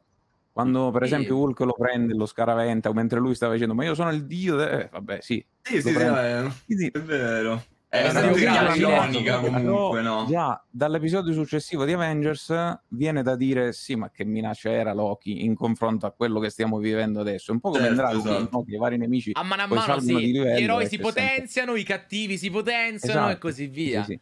E quasi poi Loki diventa prima un mid boss, un mini boss e poi alla fine si schiera tra le fila dei buoni, diventando, come ha detto Sofia, però un antieroe, perché è caratterizzato sempre da questa ambiguità di cui lui stesso non ha piena consapevolezza. Cioè, psicologicamente è un personaggio affascinante. Bellissimo proprio. Tra le varie varianti, no? se vi sono piaciuti, quali vi sono piaciuti di più. Vorreste anche vedere degli spin-off, perché ad esempio l'attore di Classic Loki ha proposto ufficialmente di creare uno spin-off tra lui e l'alligatore, perché un po' come Rocket e Groot, che si capiscono quando Groot parla in Groot, che poi è una cosa che anche gli altri guardiani bene o male fanno, lui è l'unico a capire l'alligatore. E quindi vorrebbe approfondire la storia di questa coppia che si è creata nel vuoto, anche perché non sappiamo bene da quanti anni loro si trovano lì e sono sopravvissuti. Quindi tra tutti questi qual è mi ha incuriosito, l'alligatore mi ha incuriosito. Ero tipo... È proprio veramente tipo, ma che cazzo, non capivo proprio. Infatti sarebbe figo saperlo, se è possibile. Vorrei sapere il retroscena. Se lo fanno è solo per approfondire Classic Loki, se dovessero fare una cosa del genere, perché comunque lui è sì, però cioè, quando ha creato tutto Asgard, che ha creato la proiezione, ha fatto vedere quanto effettivamente potere. Madonna, che figo. Spettacolare quello. Ad esempio, questa cosa qua potenzialmente, magari se non la fanno con una serie tipo live action così, potrebbero farla con What If. Non so se avete tutti ben presente dello specifico. Sì. Ok, che Sofia, ti vedo dubbiosa. Allora, non ho capito dove vuoi, cioè cosa... Che magari tutte queste ipotetiche storie che vorremmo vedere raccontate, magari non le vanno a raccontare con gli attori e via dicendo, ma le raccontano sotto forma animata. Perché ovviamente ti costa di meno, chiaramente è più facile sotto quell'aspetto, e potrebbero fare veramente qualsiasi cosa. Poi appunto, se uno ragiona che la scena finale che ci mostrano è tutto il multiverso che si dirama e ogni singola linea potrebbe essere una storia diversa, hanno veramente possibilità infinite. Cioè, vabbè, dopo aver visto nel trailer Killmonger che anticipa la creazione di Iron Man, cioè nel senso con What If possono veramente fare letteralmente quello che vogliono, cioè nel senso potrebbero far vedere qualunque cosa. La buttano in caciara, la buttano su What If. Ma è figo perché effettivamente tu potresti vedere quello che vuoi o quello che ti immagini, potrebbero fartelo vedere, no? Le cose che ti immaginano le persone. Sì, esatto. Ovviamente non ci sono gli attori. Ultima domanda che mi era venuta in mente. Secondo voi Tony Stark, con quel che ha fatto in Endgame, è un precursore di quel che ci racconta Kang? Ossia, Kang dice che lui comincia a studiare varie cose e scopre che ci sono altri universi e poi si creano le porte temporali in cui lui viaggia per andare da una parte all'altra, no? E poi vabbè, scoppia tutta la guerra. In Endgame, bene o male, succede quello, perché loro fanno un viaggio nel tempo e vanno in un'altra linea temporale. Quindi, teoricamente, quello che scoprì successivamente Kang è la stessa cosa che era riuscito a fare Tony Stark. E poi immagino che la spiegazione del perché non scoppia la guerra è perché il macchinario viene distrutto da Thanos quando arriva con l'astronave, Tony Stark muore, Bruce Banner non era capace di creare il viaggio nel tempo prima, quindi non è capace manco dopo, e allora aspettano Kang nel 3000. Come la vedete questa... Non mi sono mai fatto sta domanda in vita mia. Ho viaggiato un po' con la mente, cioè... Però in questo caso le varianti di quella linea temporale dove sono? Come? Cioè, dove cos'è che ha detto? collocate proprio? Che senso? In questo caso, no? in questa visione, le varianti di tutti gli Avengers, come sarebbero collocate? Ognuno nella propria linea. E visto che tornano nell'altra linea per cercare, cioè tornano indietro, no? Cioè... No, non capisco, cioè, effettivamente le varianti dovrebbero essere, diciamo, dei doppioni, facciamo così, fra virgolette, per esprimermi meglio. Sì. Ok. Che non ci sono, quindi non è che effettivamente, secondo me questa cosa è un po' dove dovrebbero essere? Va avanti con la fantasia. E beh, anche loro cioè, comunque si dovrebbero incrociare in qualche modo. Cioè, come Loki... no, in realtà non vorrebbero. Ah, perché tu dici che poi comunque forzatamente si sono incontrati in Endgame. Ma in realtà era una casualità il fatto che si fossero incontrati, no? Non era voluto, infatti, tant'è che Tony aveva il caschetto ed era camuffato. No? No, non ho capito la domanda, ci sto provando, ma non ho capito la domanda. Devo un attimo metterla meglio allora forse con la testa, perché non... Però nel senso, secondo me non è che non ha senso, è un po' forzata come spiegazione, fra virgolette. Non lo so, questa cosa che hai detto tu prima, non so se ci potrebbe troppo stare. No, ma infatti la mia è poi, scusatemi, è solo un'idea, Non è un viaggio nel tempo quello di Tony? Sì, è sì, un viaggio sulla linea temporale loro. Ah, però tu dici... Ok. Non lo so, non è un viaggio nel multiverso. Ma cioè nel momento in cui loro fanno qualsiasi cosa, andrebbe a cambiare comunque. Cioè, ripeto, il punto è che ritorna al futuro stile. No, non dico quello. Però lì c'è anche del casino, perché pure la questione tipo quando Capitan America torna indietro, c'è tipo i registi che dicono è andato in un'altra linea temporale, gli sceneggiatori che dicono no, è andato nella sua. Quindi anche lì non lo sanno manco loro precisamente come se la sono gestita. Forse perché poi hanno creato la logica di Loki e boh. Figuriamo se noi. Sì, appunto, se non lo sanno loro, che cazzo dobbiamo sapere noi? Cioè, noi vabbè, sì, dici, butti giù due teorie. Esatto. Però per me ha più senso che sia una linea temporale sola. Cioè, non avrebbe senso balzare, capito? Esatto. No, è che secondo me se anche fosse che una linea temporale sola, comunque con le ramificazioni e tutto quanto, non lo so, secondo me è troppo... No, vabbè, tutto è troppo. Mi esplode il cervello, non ce la faccio. Ci sarebbero delle cose che effettivamente vanno sovrapposte, secondo... Certo. Non lo so. Non so come spiegarlo bene, però vi giuro che ha senso. Poi magari faccio un discorso sensato, ve lo riscrivo e mi rispondete dopo, perché così... Io invece devo chiedervi un'altra cosa. Almeno si è capito. Io devo chiedervi un'altra cosa. Allora, ho visto un TikTok sulla serie Loki, dove praticamente faceva vedere da fuori, sai le riprese dove fanno vedere la cittadella della TVA, no? Vedi le macchine volare, ok, eccetera, eccetera. Hanno ripreso la scena di dove si vedeva bene la cittadella con una scena di Ant-Man, dove mentre lui viaggia nel microcosmo, si vede da lontano una città in lontananza. Secondo voi è lì? Perché se dicono che il tempo scorre diversamente alla TVA, è molto possibile che sia lì dentro, no? Io ho letto che in realtà è Chronopolis, che è una città creata da Kang. Ho visto un po' di teorie su TikTok anche io. E dovrebbe essere quello. C'è una città effettivamente legata a Kang che è molto più simile. Anch'io all'inizio pensavo quelle... Scusami, città legata a Kang, ma parallela TVA o... No, è una cosa è una roba a parte? Sì, perché alla fine, nell'ultima puntata, si vede qualcosa, no? Che si vede la statua di Kang, poi... Sì. Che è tutto strano. Okay. Sì, quello sì. Non è quello, cioè quello è comunque TVA. Chronopolis è un'altra città, dici tu. Ah, ok. E poi cioè, io sapevo che secondo queste teorie è Chronopolis, però ovviamente, come ha detto Zano prima, pure noi nemmeno lo sappiamo, ma penso che pure loro debbano un attimo sistemare bene e capire cosa vogliono fare, perché sì, poi sicuro magari lo sanno, chiaramente, siamo noi che ce lo devono ancora presentare, cioè, sono teorie, ovviamente, certo. Kang tornerà in cioè non è che tornerà, torna in Ant-Man 3. Noi non sapevamo che sarebbe stato presente in Loki, sarà con lo stesso attore e via dicendo, ma dovrebbe essere un'altra delle sue varianti cattive, probabilmente quella più famosa che viene chiamata Kang il Conquistatore. E quindi dovrebbe essere, non so se il cattivo di Ant-Man effettivamente o fa solo una comparsa, però aver messo lì per dire quella città che è legata a lui è plausibile che sia tutto legato. Poi a me, pure io, mi piaceva l'idea che la TVA fosse lì. Era figa come cosa. Pure il colore che è tutto arancione. Il colore della città è quello pure in Ant-Man. Hai capito, esatto. Quindi, però ecco, ma secondo voi, essendo che in Loki si riprendono delle varianti, quindi di Tom Hiddleston, ok, di Loki, e si vedono in diverse linee temporali, può succedere che fanno vedere degli sprazzi di vita in vesti diverse di altri attori, ma in realtà personaggi, di Tony Stark. Secondo me sì, ma non per i personaggi scomparsi. Ok, quindi per quelli che non ci sono più, zero.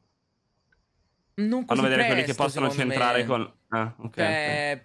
Boh, proprio che tu stai proprio riportando l'attore a fare un qualcosa solo per un piccolo cameo. Per carità, è pure carino, però non so, ad esempio una cosa che si dice che potrebbe succedere, in Doctor Strange si potrebbe vedere Tom Cruise come Iron Man, come variante. Perché nel casting originale, quando venne fatto, Tom Cruise poteva diventare Iron Man. E quindi se facessero queste cose qua, cioè come cameo di questo tipo, sarebbero molto belli, secondo me. Farti vedere come alla fine sono i vari Spider-Man, no? Se ti fanno vedere diversi Spider-Man, ti fanno vedere diversi eroi. Quello ci potrebbe tranquillamente stare. Tipo la roba di Hulk, no? Hulk ci ha avuto anche Edward Norton. Sì, anche. E anche un altro prima, che è quello prima ancora. Quello era Eric Bana, però lì era proprio un altro universo. Vabbè, ma sai cos'è? Che il multiverso ti apre Cioè, il multiverso può essere la cosa più avvincente e contemporaneamente la cosa più banale del mondo. È una paraculata, il classico, no? Sì, esatto, sì, ma poi c'è in tutte cose. Cioè, di recente ho giocato Ratchet & Clank Rift Apart, anche lì c'è una sorta di multiverso. Sì, cioè, esatto. c'è in praticamente qualsiasi contesto di opera di finzione, diciamo, utilizzato ultimamente, ma in realtà c'è da tantissimo tempo. Appunto, prima qualcuno ha citato Ritorno al futuro, lì per esempio è solo accennato eppure male, no? Poi, che ne so, lì si basa più sul discorso viaggio nel tempo e linee temporali, però il discorso è che il multiverso, se lo usi male, può diventare la cosa più banale del mondo, quindi poi giustificare tutto con il multiverso sembra quasi un voler mettere nel calderone quanta più roba possibile senza doverla appunto giustificare, perché già il multiverso di suo è una giustificazione, quindi me la devono rendere ben amalgamata. La ecco, devono gestire bene, ma infatti è difficile.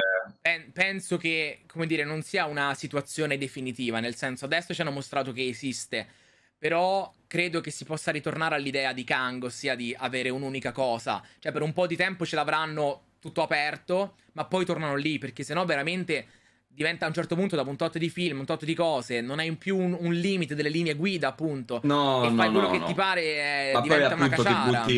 ti butti sul banale, poi comunque non puoi manco usare, capito, la paraculata dell'universo o del tempo all'infinito, perché sennò poi diventi scontato. Cioè, la roba del tempo, che infatti è quella che a me dà un po' così e così, che è molto difficile, pure se parliamo di film, fare dei film e dici oh ammazza, o hanno usato magari il tempo, viaggio nel tempo o quello che è, però l'hanno fatto bene bene bene, non facendo che magari capi nulla e tu alla fine stavi wow, perché in realtà poi alla fine può essere semplicemente la cosa più scontata del mondo e ci rimani del merda. Raga, io mi sa che vi saluto e vado a mangiare, c'ho una fame. Stavo per dire, se volete vi saluto, vi auguro una buona domenica. Volo anch'io. Grazie per aver partecipato. È stato un piacere. È stato un piacerone. Buona domenica, grazie buon pranzo. A voi, grazie a te, carissimo. Ciao ragazzi. Grazie per avermi invitato, insomma, mi ha fatto molto piacere. Ciao ragazzi. Sarà un piacere. Ciao, buona domenica. Ciao ragazzi.